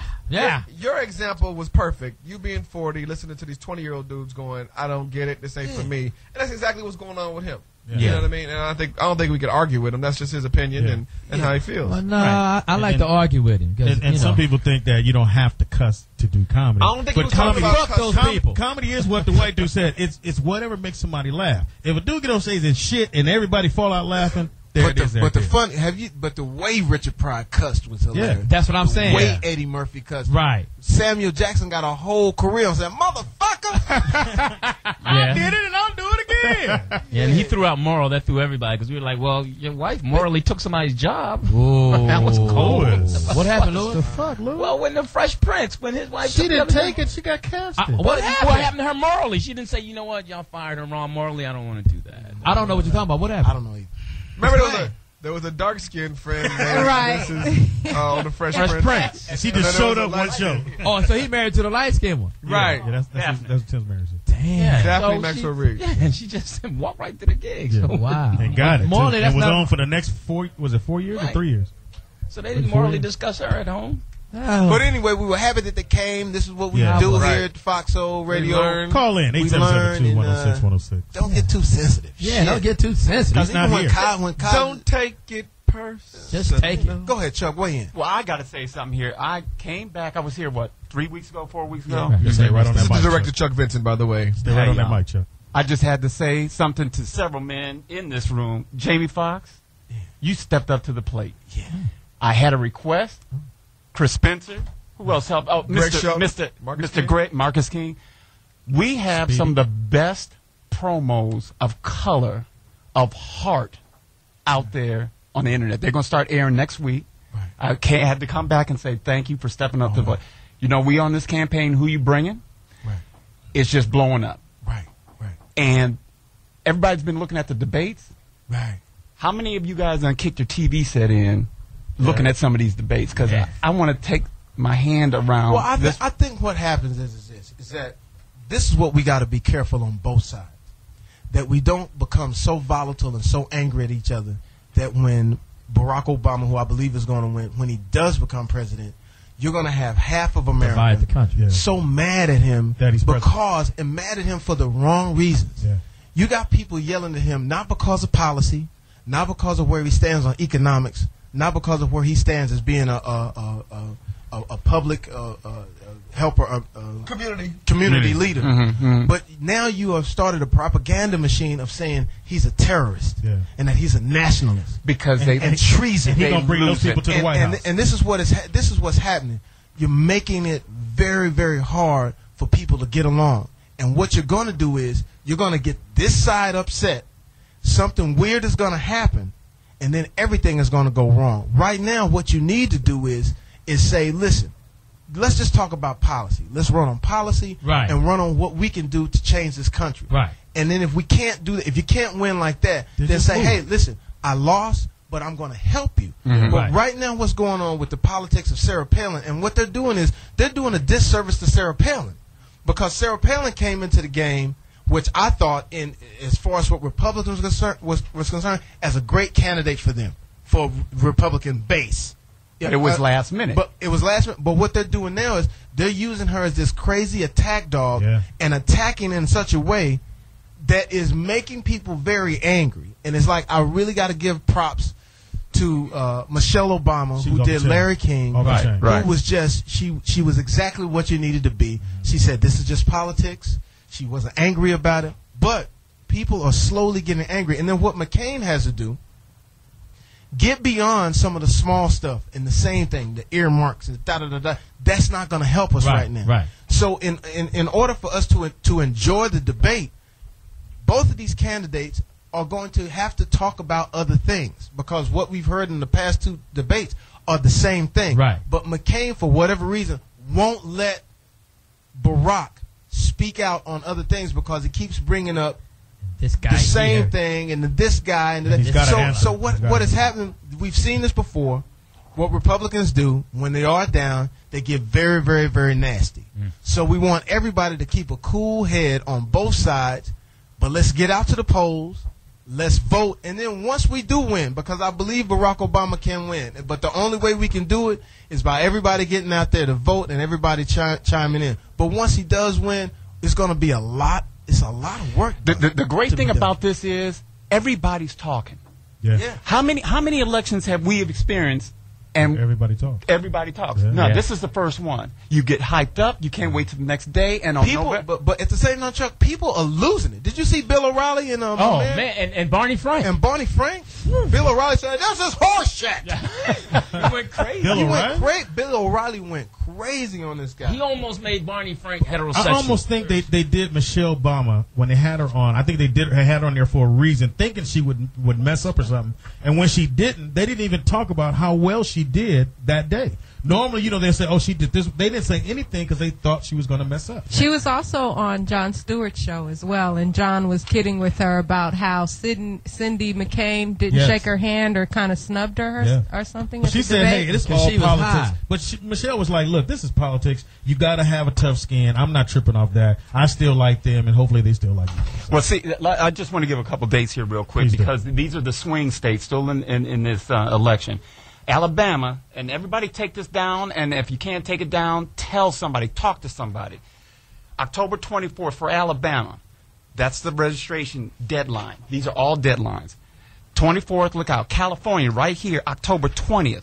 Deadline. Connecticut, the 21st for Connecticut. Delaware, October 11th. Which is tomorrow. So make sure, don't assume that you are registered to vote. Also, there are a couple things that have been going around. Make sure you understand what you can and can't wear to vote. The Republicans are going to use any excuse that they can to not get these numbers out. And big shout out to Ludacris because he already voted. A lot of people in Georgia have already casted their votes. So they voted. They're voting early out there. A high percentage of African Americans have already voted to avoid any conflicts on Election Day. And New York, I'm talking to you, it's today. Get on the internet right now and make sure you go to rockthevote.org, rockthevote.org, and register. It's very easy to do. And LaRonda Sutton has just hit me with something very interesting. She said, all of you guys who have video cameras, take a video camera down and just video just to make sure things are on the up and up. You know what I'm saying? Can you do that? I don't know. We'll take it and find out. You can't take it inside, but you can videotape what happens outside. And remember not to wear any Barack buttons or T-shirts, 100 yards, yeah. I'm going 100 yards away. Don't wear black. I'll go on top. But make sure, it's coming up real quick. If you got to go to work, get up early. The polls open at 7 o'clock. They close at 8 o'clock. Get up. No excuses on this. Right. It is too important. I think after seeing that brother stand up at the McCain rally and say, hey, can you find something wrong? I beg of you. I think every black person need to go, you know what? Even if you didn't before, you should have been like, okay, let me get out here and do what I need to do. Because I'm taking my sons and we're going to vote. Take your kids. Take your kids. I think with my sons alone, we should win. Yeah, let them use your minivan, little six. Let them use your minivan. Speedy sons and baby mama. That's at least. But you know what we doing? That's half the state of California, right there. How many of you guys went to the Million Man March? The one back in the 90s? Back in the day, yeah. Yeah, I was. All I'm saying is get your airfare, get your hotel, because the inauguration, the 20th, I'm going to be there. Oh, yeah! I'm going to be there. Everybody. I don't know where I'm going to be, but I'm going to be partying somewhere. Yeah, get that song from what's the name of that song? That's Luther Vandross. Well, it's not really Luther. That's Have a Party. Pull up Luther Vandross and let that play underneath us right now. Yeah, that's off the chain. That's gonna be jam. Luther Vandross. That's gonna be a fun It's Jamie Foxx, Foxxhole Radio. It's really Sam 106 Cooke. is going down. We've had Tim and Tom on the radio now. In the house we got Chris Spencer. In the house we got Chuck Vinson. In the house we got all my kids are voting Speedy. In the house we got OG Poetess. Oh shit. In the house we got LD. And in the house we got his name is immoral. It's immoral, but I gotta say it. His last name is Mack. Right. First name is Johnny. Middle name is motherfucking. When I see him out, I said, "There goes Johnny motherfucking Mack." What is we also moral? I don't get. I don't know, but we also have a singer in the house. Who we got? Chance is in the house who tore down Change. Change is gonna come. And we got Lil Ronnie in the house, super producer who produced R. Kelly's hits. Dave Brown, you gotta get up. Oh. I'm just saying. Messing with Dave. Chain, sit right there. Yeah, leave your shell, but you gotta get up.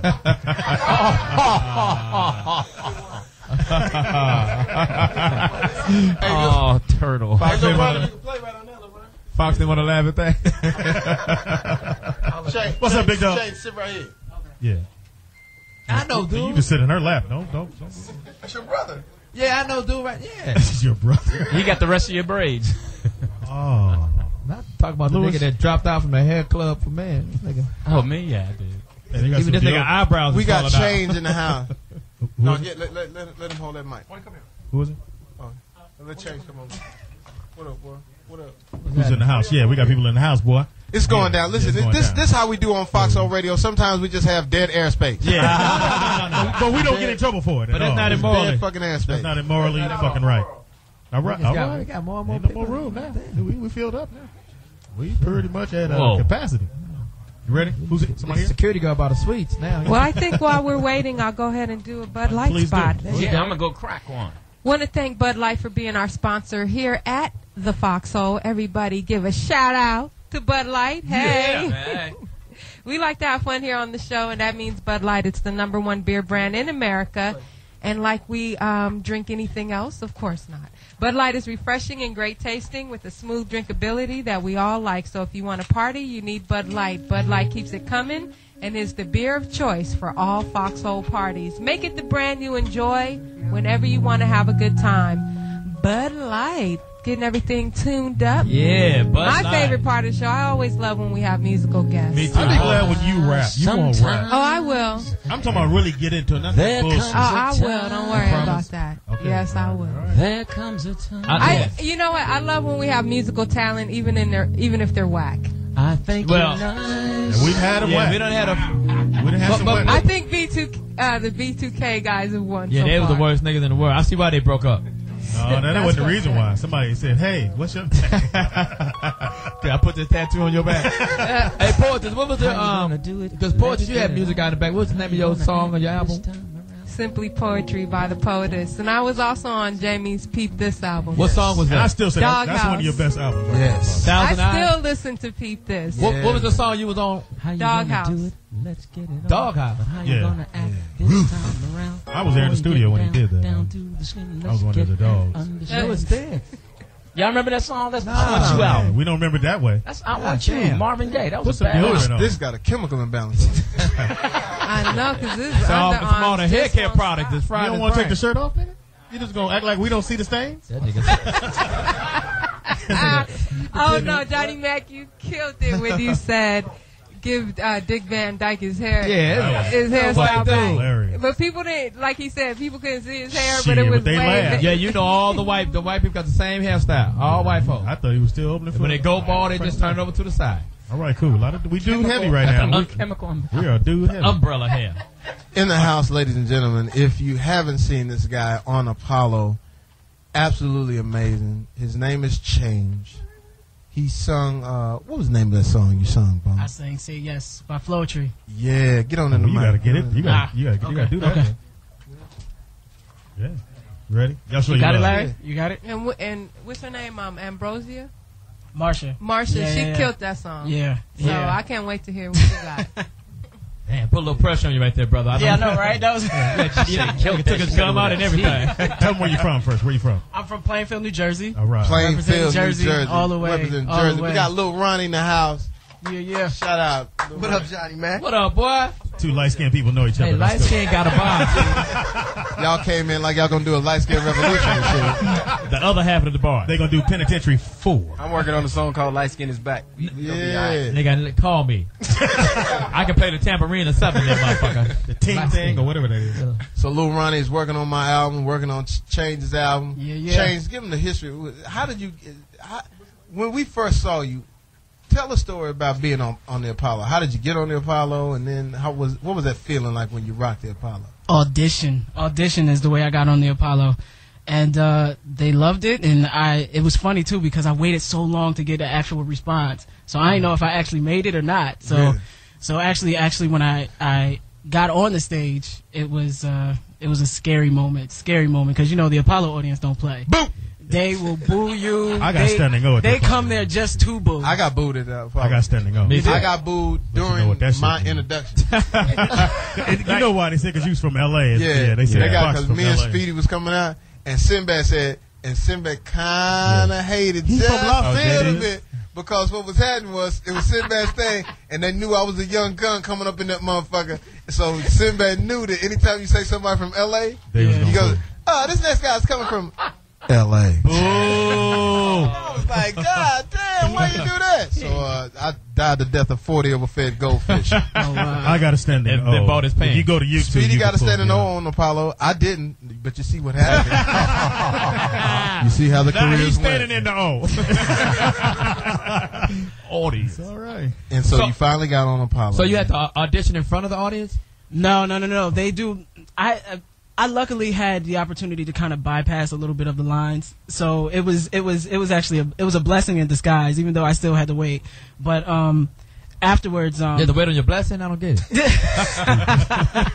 Stupid. Go ahead. You do that to the light skinned dude. That's my brother.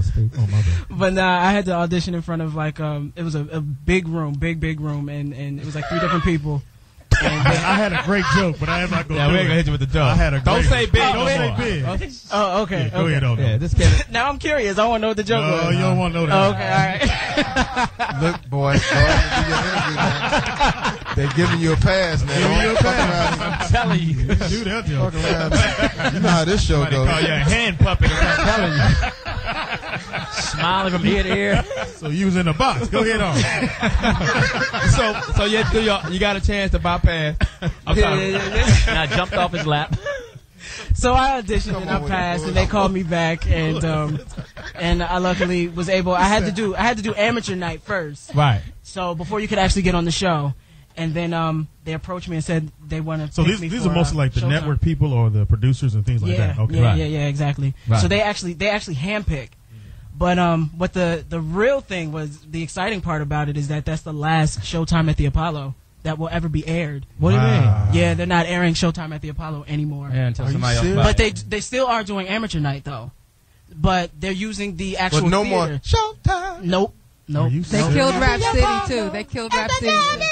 Well, we don't care about Rap City. What do they say at that part? So you saying Kiki Shepard is unemployed now? You said who's unemployed? Ain't no more Kiki Shepard. She's been unemployed, John. Wall Street done got her. She got a new gig. She got a sick German Shepherd. Can we acknowledge that we also have Kardinal official in the room? Cardinal has a top chart record, Dangerous, doing his thing. Yes, Welcome to the show. Thank you for having me, everybody. You gotta get real close on that microphone. There you go. Talk about it, man. What's happening, man? I mean, you already know what it is. It wouldn't be my duty as a rapper if I did not say that the album is in stores right now. The album is entitled, and this is a lot of jokes for y'all, so you can run with it. The album is entitled Not For Sale, and it is on sale in stores right now. You know what I'm saying? On the Con Live, that's on Akon's label. Oh man, I love Akon, bro. You already know what it is. It features obviously besides myself, you know, T-Pain. Give me a little bit of what you do. Give me a little bit of the, what you want? What you want? The single on with Akon. Oh, he did the girl, I can't notice my tune, notice you. You know the joint, notice me.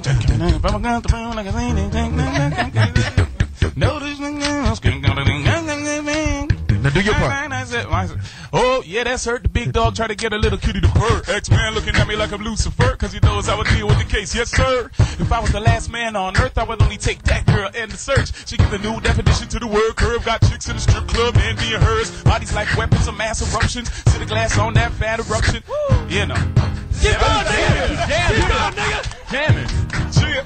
This is Kardinal on the Jamie Foxx show. Shouldn't freestyle, but oh well, what the hell? What you gonna do? Who knows what's coming next? Should've spelled Foxxholes with a 3X. Kardinal over shell, and I spray like text. It's a little bit fast to freestyle, but I'ma do it. Keep going, rewind. Dip, the dip came on first class. Now we come to kick some whack rapper's ass on the microphone. You know how we do. Kardinal over shell, representing for the crew, for the TDOT. This is how we do. Shit. Nigga, your shit, you should go for the Apollo, nigga.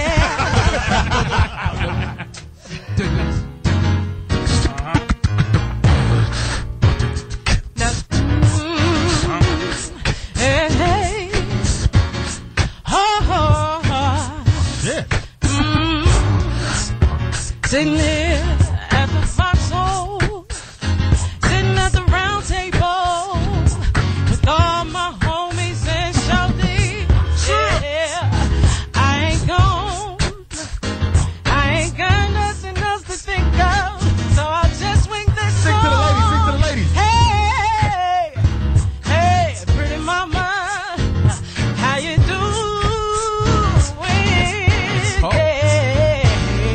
I know you see me on the radio. I know you wanna be my house. Yeah. But you pays no attention. Listen all about the girlfriend. He's the home, he's the freaks. Got a different girl every day of the week. It's true, not trying to put a crush on you. I had to let you know. Can I come and squirt on you? Yo, in the house, we got change. Yeah. We got my man. Kardinal for sure. Yo, give me some, man. Give me some, Kardinal. Give me some else. Yo, doing the death dance is a regular tango. It ain't the Star Spangled, the T-Dot. Swear a lot of dreams get mangled. It's the best place in the world, but watch my angle. The evil that kids do is the evil that men spit. The cards that they play is not the ones I was dealt with. The guns that they bust ain't the ones that they make. Anybody talking the opposite, I see is a fake. Come on, hard to get a deal, easy to get a 9. It's hard to get a deal, but easy to keep lying. What? On one hand, we expose reality. Pardon me, exploit with charity, decoys, taps, write-offs. Yet we continue the D-boy persona. I'm a product of a lot of questionable conduct. I shake the hands of those who kill or be killed and took shots at society's ills. Burn Hollywood, burn till the check got big enough. Pop a couple pills when the kids don't sit enough. ADD, I call it PS3. I'm holding tight to my family tree. You see me?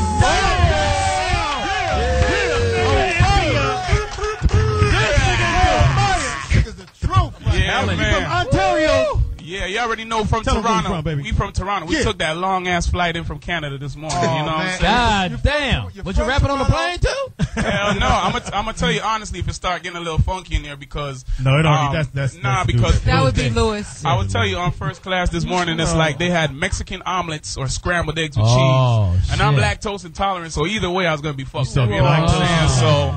You know, if it get a little, you know what I'm saying? I'll put it to you this way. You just shut it down right here on the Foxxhole. That's how we do. Hey, listen. Let me hear this. You're from Toronto. Yeah. But your background, your heritage. Yeah, all my family is Jamaican. You see, it took a lot of mistakes until they figured out have one of us born in a place with free health care. So, you know what I'm saying? There you go. So that's why they had me born in Toronto. But it's like, every time when school let out, we went to Jamaica for the whole summer because it was really important, rest in peace to my pops. It was really important for him to know my culture, where we came from. You know what I'm saying? And I just think it's a beautiful thing. So it's only natural for me to put it out in my music and everything I do. You know what I'm saying? So how was it growing up? First of all, wait a minute. First of all, we need to get that. Is that on the record? Because, I love the pop stuff because that's the pop that's getting you in the door. But that right, you on some shit right there. Well, now, do we get that on the album? You sure do. That song, that verse that I just did was actually from a joint that features one of my. I'm sorry, Jamie, like you ill, but one of my favorite vocalists in the game, Glenn Lewis. He also from Toronto. Man. We did. Used to Shared a few publicists, huh? 416 area code. 416-925. Yeah, man. That's a song that's called Family Tree. That's on the 905. album. Yeah, 905, 416. Scarborough. I used to hang out in Scarborough. Okay. I used to hang out in Toronto. You've already holy, Jamie. You've been doing this hung out in Toronto a couple of times. for a while now. Yeah. And teaming up with Akon and being on Convict Music. Do you finally feel this is happening for you, or did you always feel that, that way about your career? You know what it is? I'll tell you what it is. Like, for me, somebody gave me a great quote the other day. It ain't how you start, but how you finish. You know what I'm saying? And it's like, right about now, I just believe that God has a time for everything. So we've been murdering the underground scene for a long time and been building up a lot of fans. You know what I'm saying? But right about now, Con is helping me to kind of connect with those, you know what I mean? Those people who have no idea of who Kardinal is. So it's kind of crazy, you know what I'm saying? Like the single Dangerous has sold 1 million plus. And that's the first time I sold 1 million of anything. You understand what I'm saying? How did you guys meet? You and Akon. Million birds. How'd you guys hook up? Zips. Me and Con hooked up because years ago, before he first came out with his album, a mutual friend of ours was trying to get him up to Caravana in Toronto. You know what I'm saying? Yeah. For all of y'all that don't know about Caravana, it's one of the biggest, you know what I'm saying, West Indian parade. We've run through there. We have tasted a few. I may have a kid up there. Yeah, you know what I'm saying? But it's like Akon, he was never able to get across the border due to, you know, his quote-unquote issues and what have you, but we always stayed cool. We did a lot of music together, and then when I got out of I had signed a deal in 2001 to MCA. When I got out of that bullshit, he was like, yo, you know what I'm saying, I need to bring you down with the family. You know what I mean? And really and truly, that's what it was. There ain't no, you know, fandangled, fantastic, crazy shit. It was just that we were mutual fans of each other's music, and we wanted to take it to the next level. So you have fans all over the world. Where do you feel your biggest fan base is? You know what? I really have no idea anymore. You know, this summer, this whole year has been a crazy ride for me. We did a show with the Pussycat Dolls in Malaga, Spain, for over 200,000 people on the beach. Wow. You know what I'm saying? Back in the summertime. Yeah. Did you hit? No, you fuck. That's what I'm saying. The groupies, nigga. Talk about the groupies. Talk about the pussy, man. Yeah. All right. Well, listen. The cat. Let me spell your finger, dog. Bullshit, giving me the goddamn history. Yo, talk about these ballot shallows. Yo, these potentials. You already know. Spain is the craziest shit. Like we was doing sound check, and it's like, you know, it's like people on the beach in Spain, they really topless or naked or whatever. So you know, we in there doing our thing, spitting our game, and our chicks is just like oiling up and rubbing down, and they're like, oh, we love you, dangerous, we love that, and like it was. Spain was crazy. So did you get your mic check? Well, let me show you. There you go, Speedy. I'm not even gonna lie to you. Like, we did the show at 2:30 in the morning, and our flight was at like 4:30. So right after the show, we had to go right to the airport, yo. Nigga, you doing it all the wrong way. Nah, man. You gotta get it in between your set. Listen, we just planted the seeds. We just planted the seeds when we go back. Fucking on stage. Noticing me. Go back to the hook, nigga. Go back to the hook. Jamie is gyrating. Go back to the hook, nigga. Shit. Said the hook. So, because at the end of the day, it's really about the women. Really. It's about the spoils and that. Yeah. But you know what, man?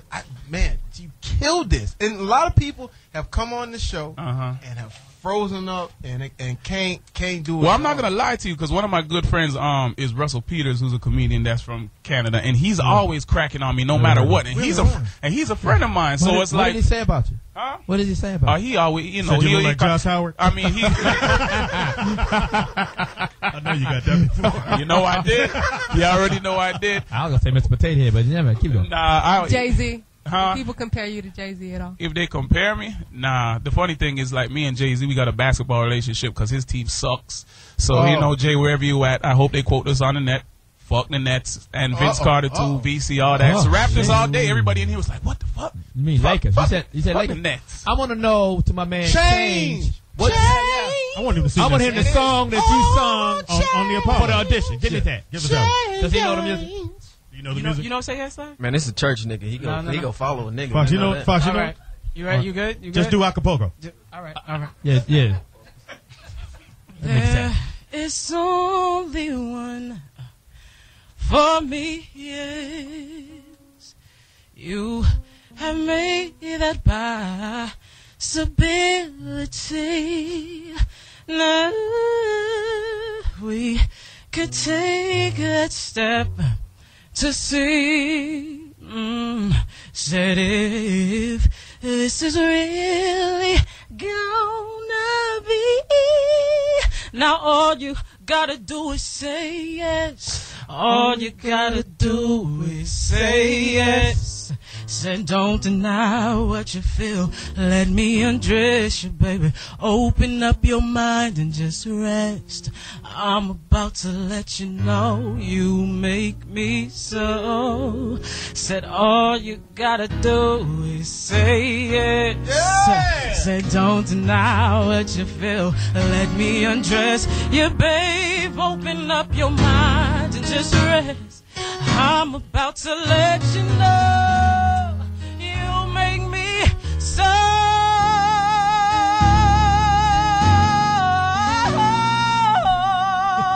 You make me so.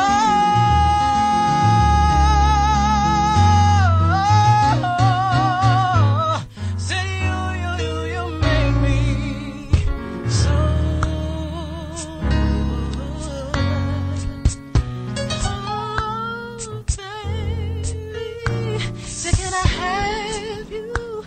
Cause I want to be with you. Hold tight. Me.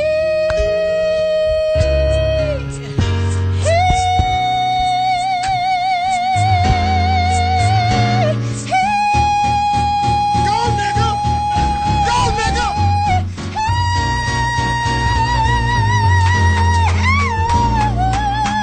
Can I have you, baby? Nigga! This nigga is great. This nigga is great. Who are you signed to, nigga? They need Jamie Foxx. I'm signed to Alistair Records. Stand up.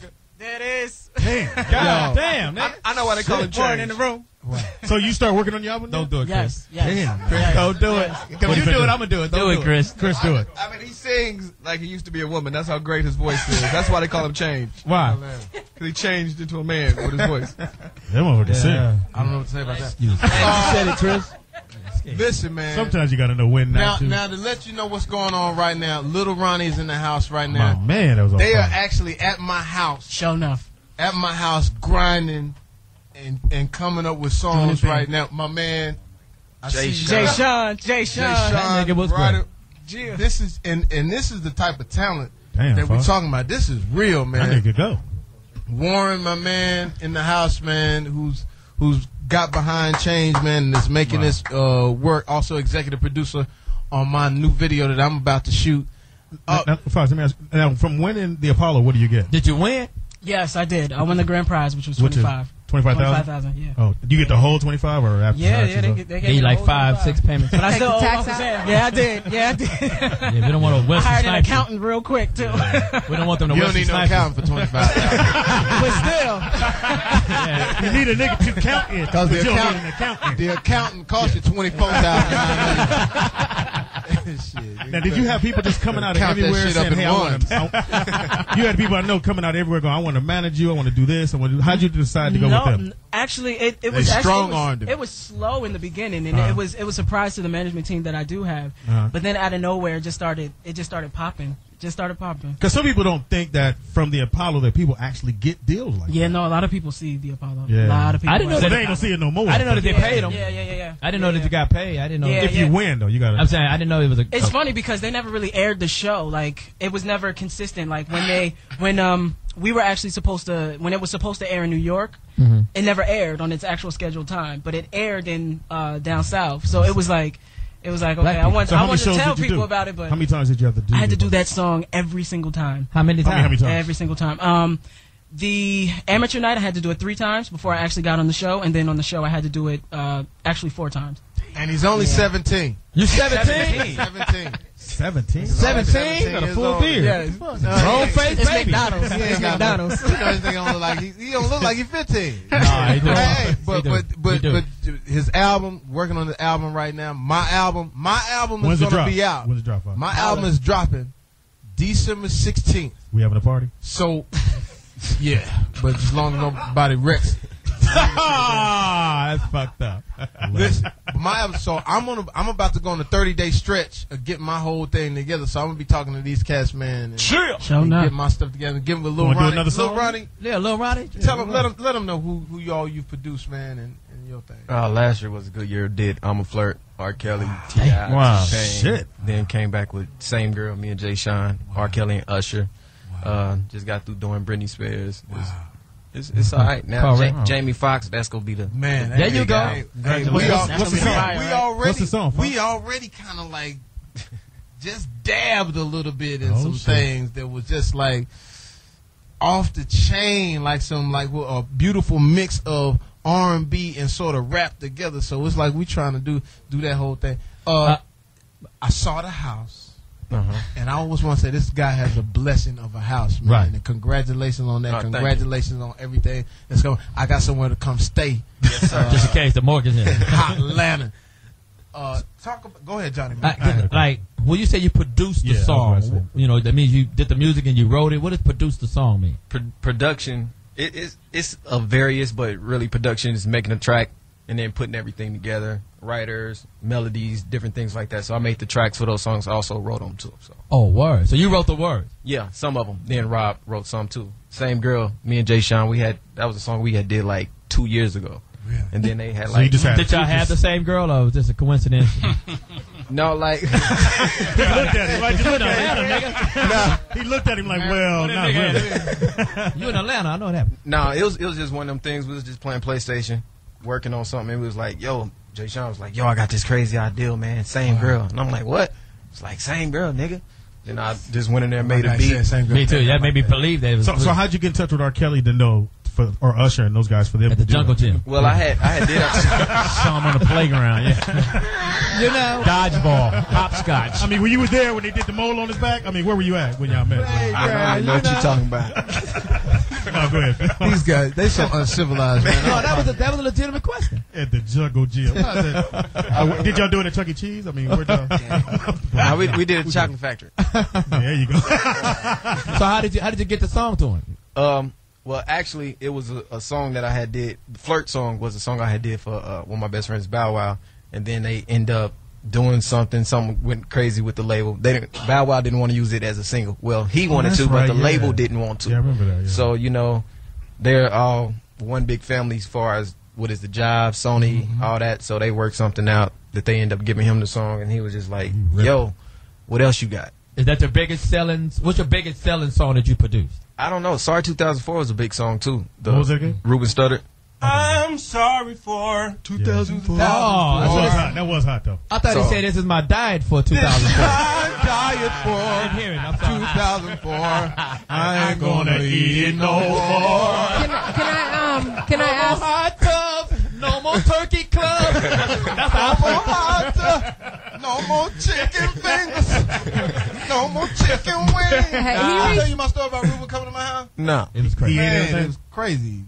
For one, he comes with my assistant and his quirky ass sees Ruben come in the house and he rushes out to McDonald's and comes back with all his. I said, "What are you doing?" $100 worth of McDonald's. $100. I said, "No, I just saw him coming in. I just thought maybe he was." I said, "Man, I don't think he gonna want you." I said, "You want it?" Yeah, shit. Before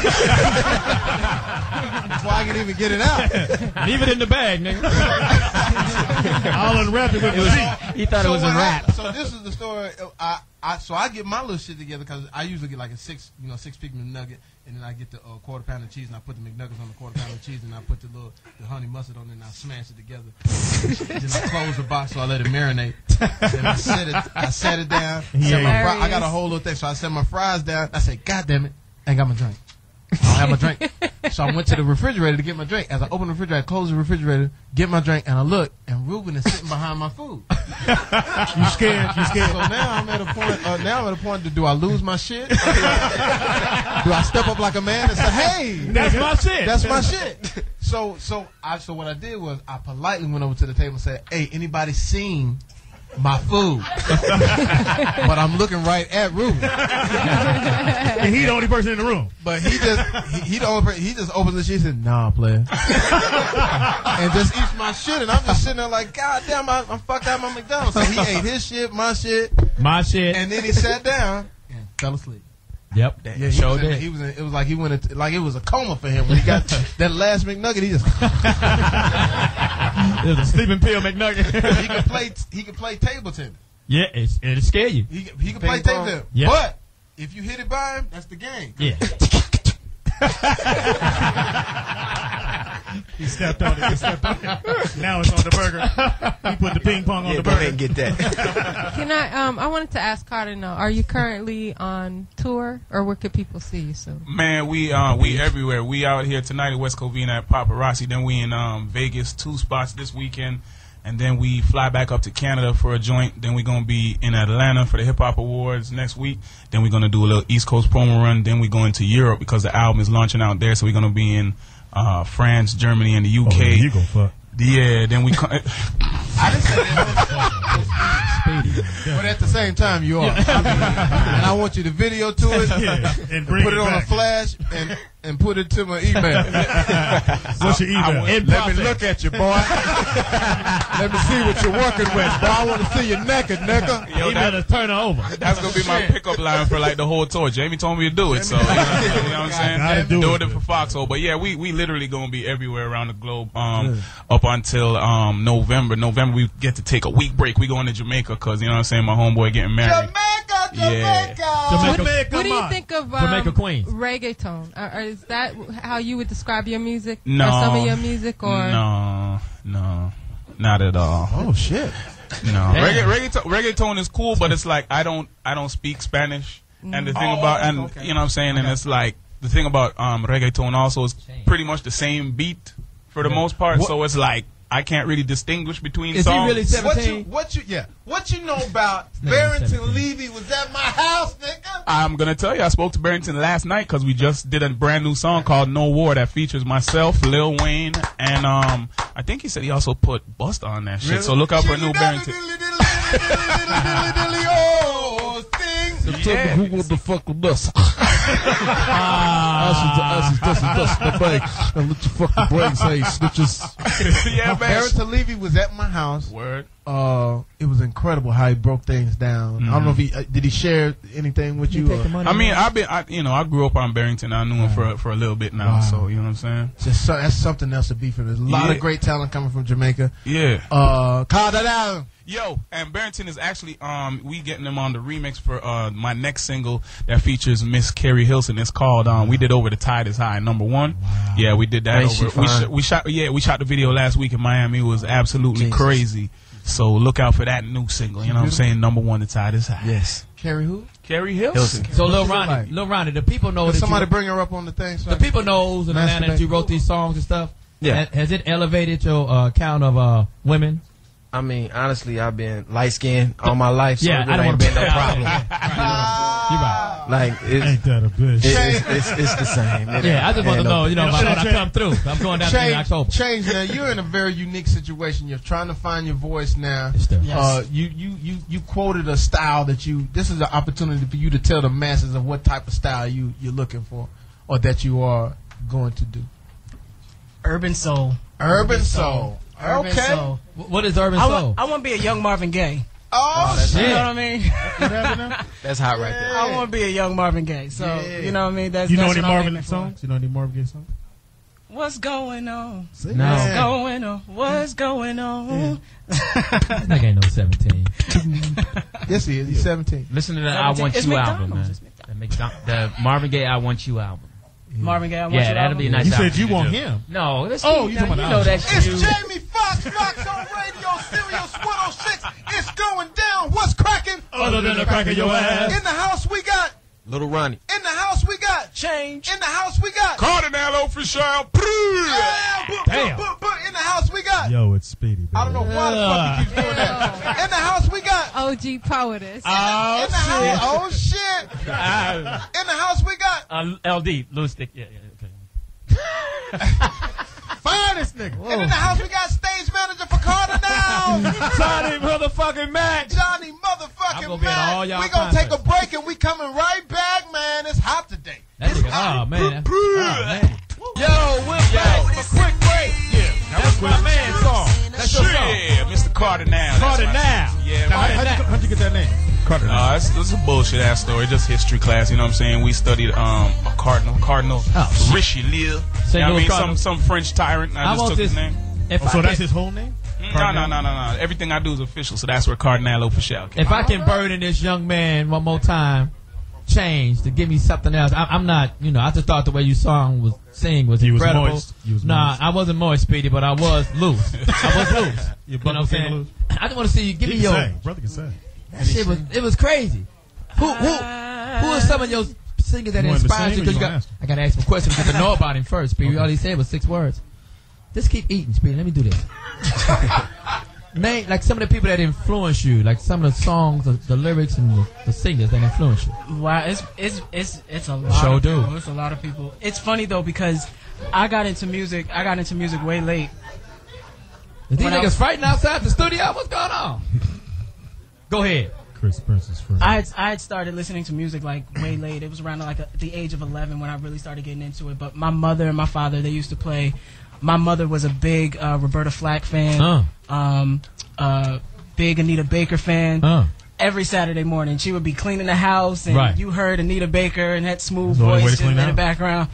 My father was an Al Green and Cameo fan. Cameo. Word up. Right, exactly. It was around the world. Now the real Bible show you them all the boys and girls. Tell your brothers, your sister, and your mama too, 'cause we're about to throw down, and you know that's what you do. Wave your hands in the air, you don't care. Fly, foxy people, stranglers, talking about your fan. Do your dance, do your dance, do your dance quick. Mama, come on, baby, tell me what's the word up. Now let me ask you this. Everybody had their haircut. What was the group that Cameo produced? Confunction. No, but he did Bobby Brown. He did a song for Bobby Brown. It was a group. They had their own group. Oh shit. Mickey Howard. And it came out on the 45. Name a song. Yeah, the name of the group was Cash Flow. I remember Cash Flow. He had that one song. That's right. If you're reaching out, that's right. To hold me, that's right. I'm reaching out for you. Cash Flow. You got to be a music connoisseur, Speedy. That does people tell you? Either that or you gotta be old. Cause you remind me like us. That's the 80s, man. 90s. Shut up. Smoking Norfolk. Have you ever got that you kind of resemble? I've gotten that comparison, and I've gotten a Maxwell comparison a lot too. But you sound like Maxwell. Yeah. No. I can see that. I can see that. It's the same sound as the Afro. That's the Afro. You ever seen a Maxwell concert? Yeah. He's credible. He's kind of Johnny Mack loves Maxwell. I seen him. Johnny Mack will buy linen suit in a minute and let his braids out. He's a dreadlock. I do. Johnny Mack will get a linen suit, nigga, and some open-toe shoes. With a toe ring on it. With a toe ring, nigga, all his braids out. Open-toe shoes. He buy his motherfucking self. I do. I'll tell you, the Maxwell shit, comes it's out. It's incredible, man. Nigga, I had to leave that shit, man. I thought it was good. I had to let the girl I brought, I had to let them stay. Because I knew it was strictly for them. Because the nigga come out and he had, he had the braids at the time, and he turns his back to the audience. And he take his braids out and just shake his braids. Sometimes you gotta shake them, nigga, look, but when he shake his braids, and I was like Wesley Snipes. And the bitches, oh Lord, the bitches, they went crazy. I said, you know what? And then I knew something was going on because the girl I was with let go of my hand because we were holding hands. So this nigga subliminally fucked my back. So your publicist let your hand go? No, I was with the Brown thing at that time. Oh, okay, what bad? I love that. He Maxwell subliminally fucked my girl right there in front of me. I said, well, I'm gonna get on out to the cassette.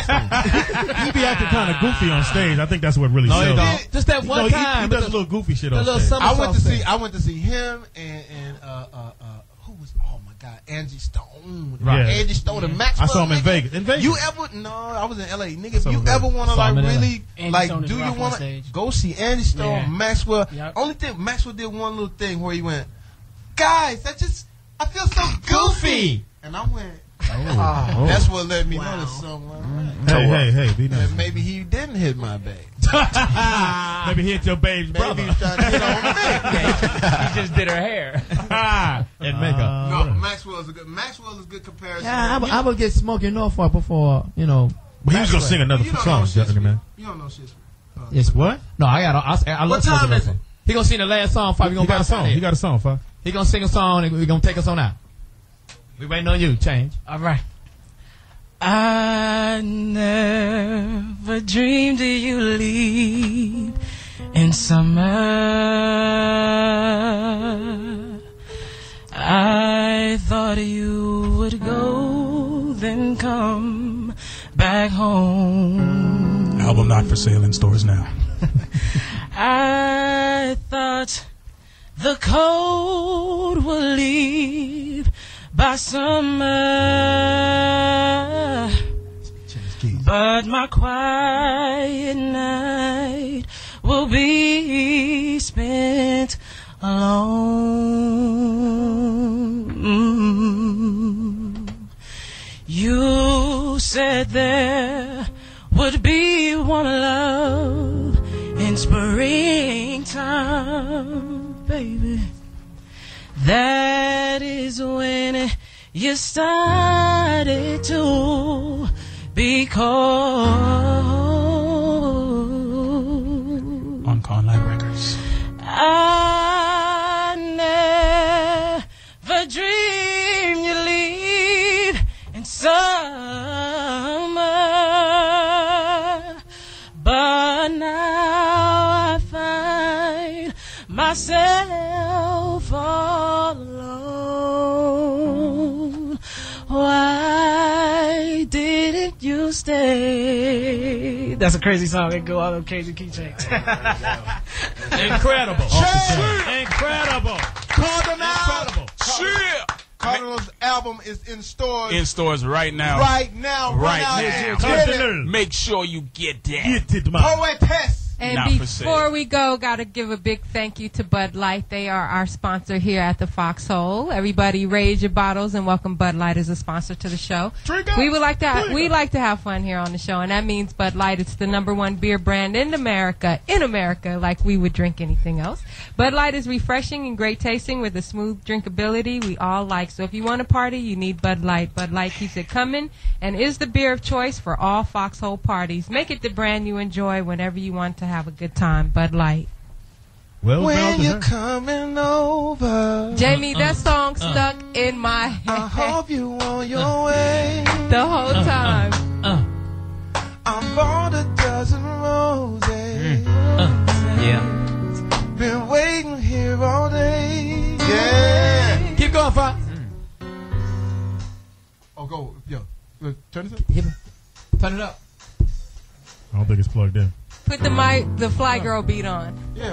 Oh, it's not in? Okay. We got plugged Here we go. in. The Fox, Technology. that's what we do. We improvise. We get it on the fly. There you go. Oh, there you go.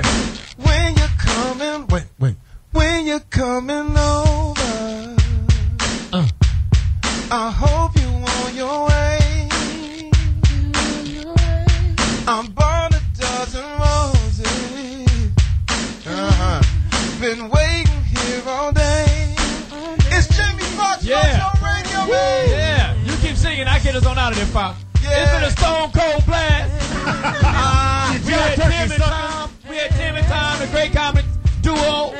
Kardinal blessed us. My man, Lil Ronnie, was incredible. I'm coming to Atlanta. Keep the lights getting ready for Yes, sir. And my man Chance was there. Of course, your boy is dynamic. You going places. I'm going to make the video and get all the little loose ones you don't want. And we going to go out with the Jamie Foxx. I love this song. Yo, it's Jamie Foxx, man. When I look to the right of me, I see downtown LA. I see Lil Ronnie, super producer. I see all my homies I will go to war with. Shout out to all of my troops, man. We still love you, man. Love you, boy. To everybody, when I look to the left of me, I see beautiful diamond double D. Man, I want some of that for Christmas. Yo, and when I look beyond that, I see Beverly Hills. I got Chains, I got Kardinal. All of my homies, I'm gonna tell you one thing. When I die, heaven better be off the chain. Cause I'm having a ball right now. Foxxhole Radio, Sirius 106. We out. Keep going out. I need you to help me right there, man. It's Jamie Foxx, man. Barack Obama, we behind you, baby. Let's change America. He's gonna win, baby. Let's change the world. Right. Let's give Barack a ride to the White House.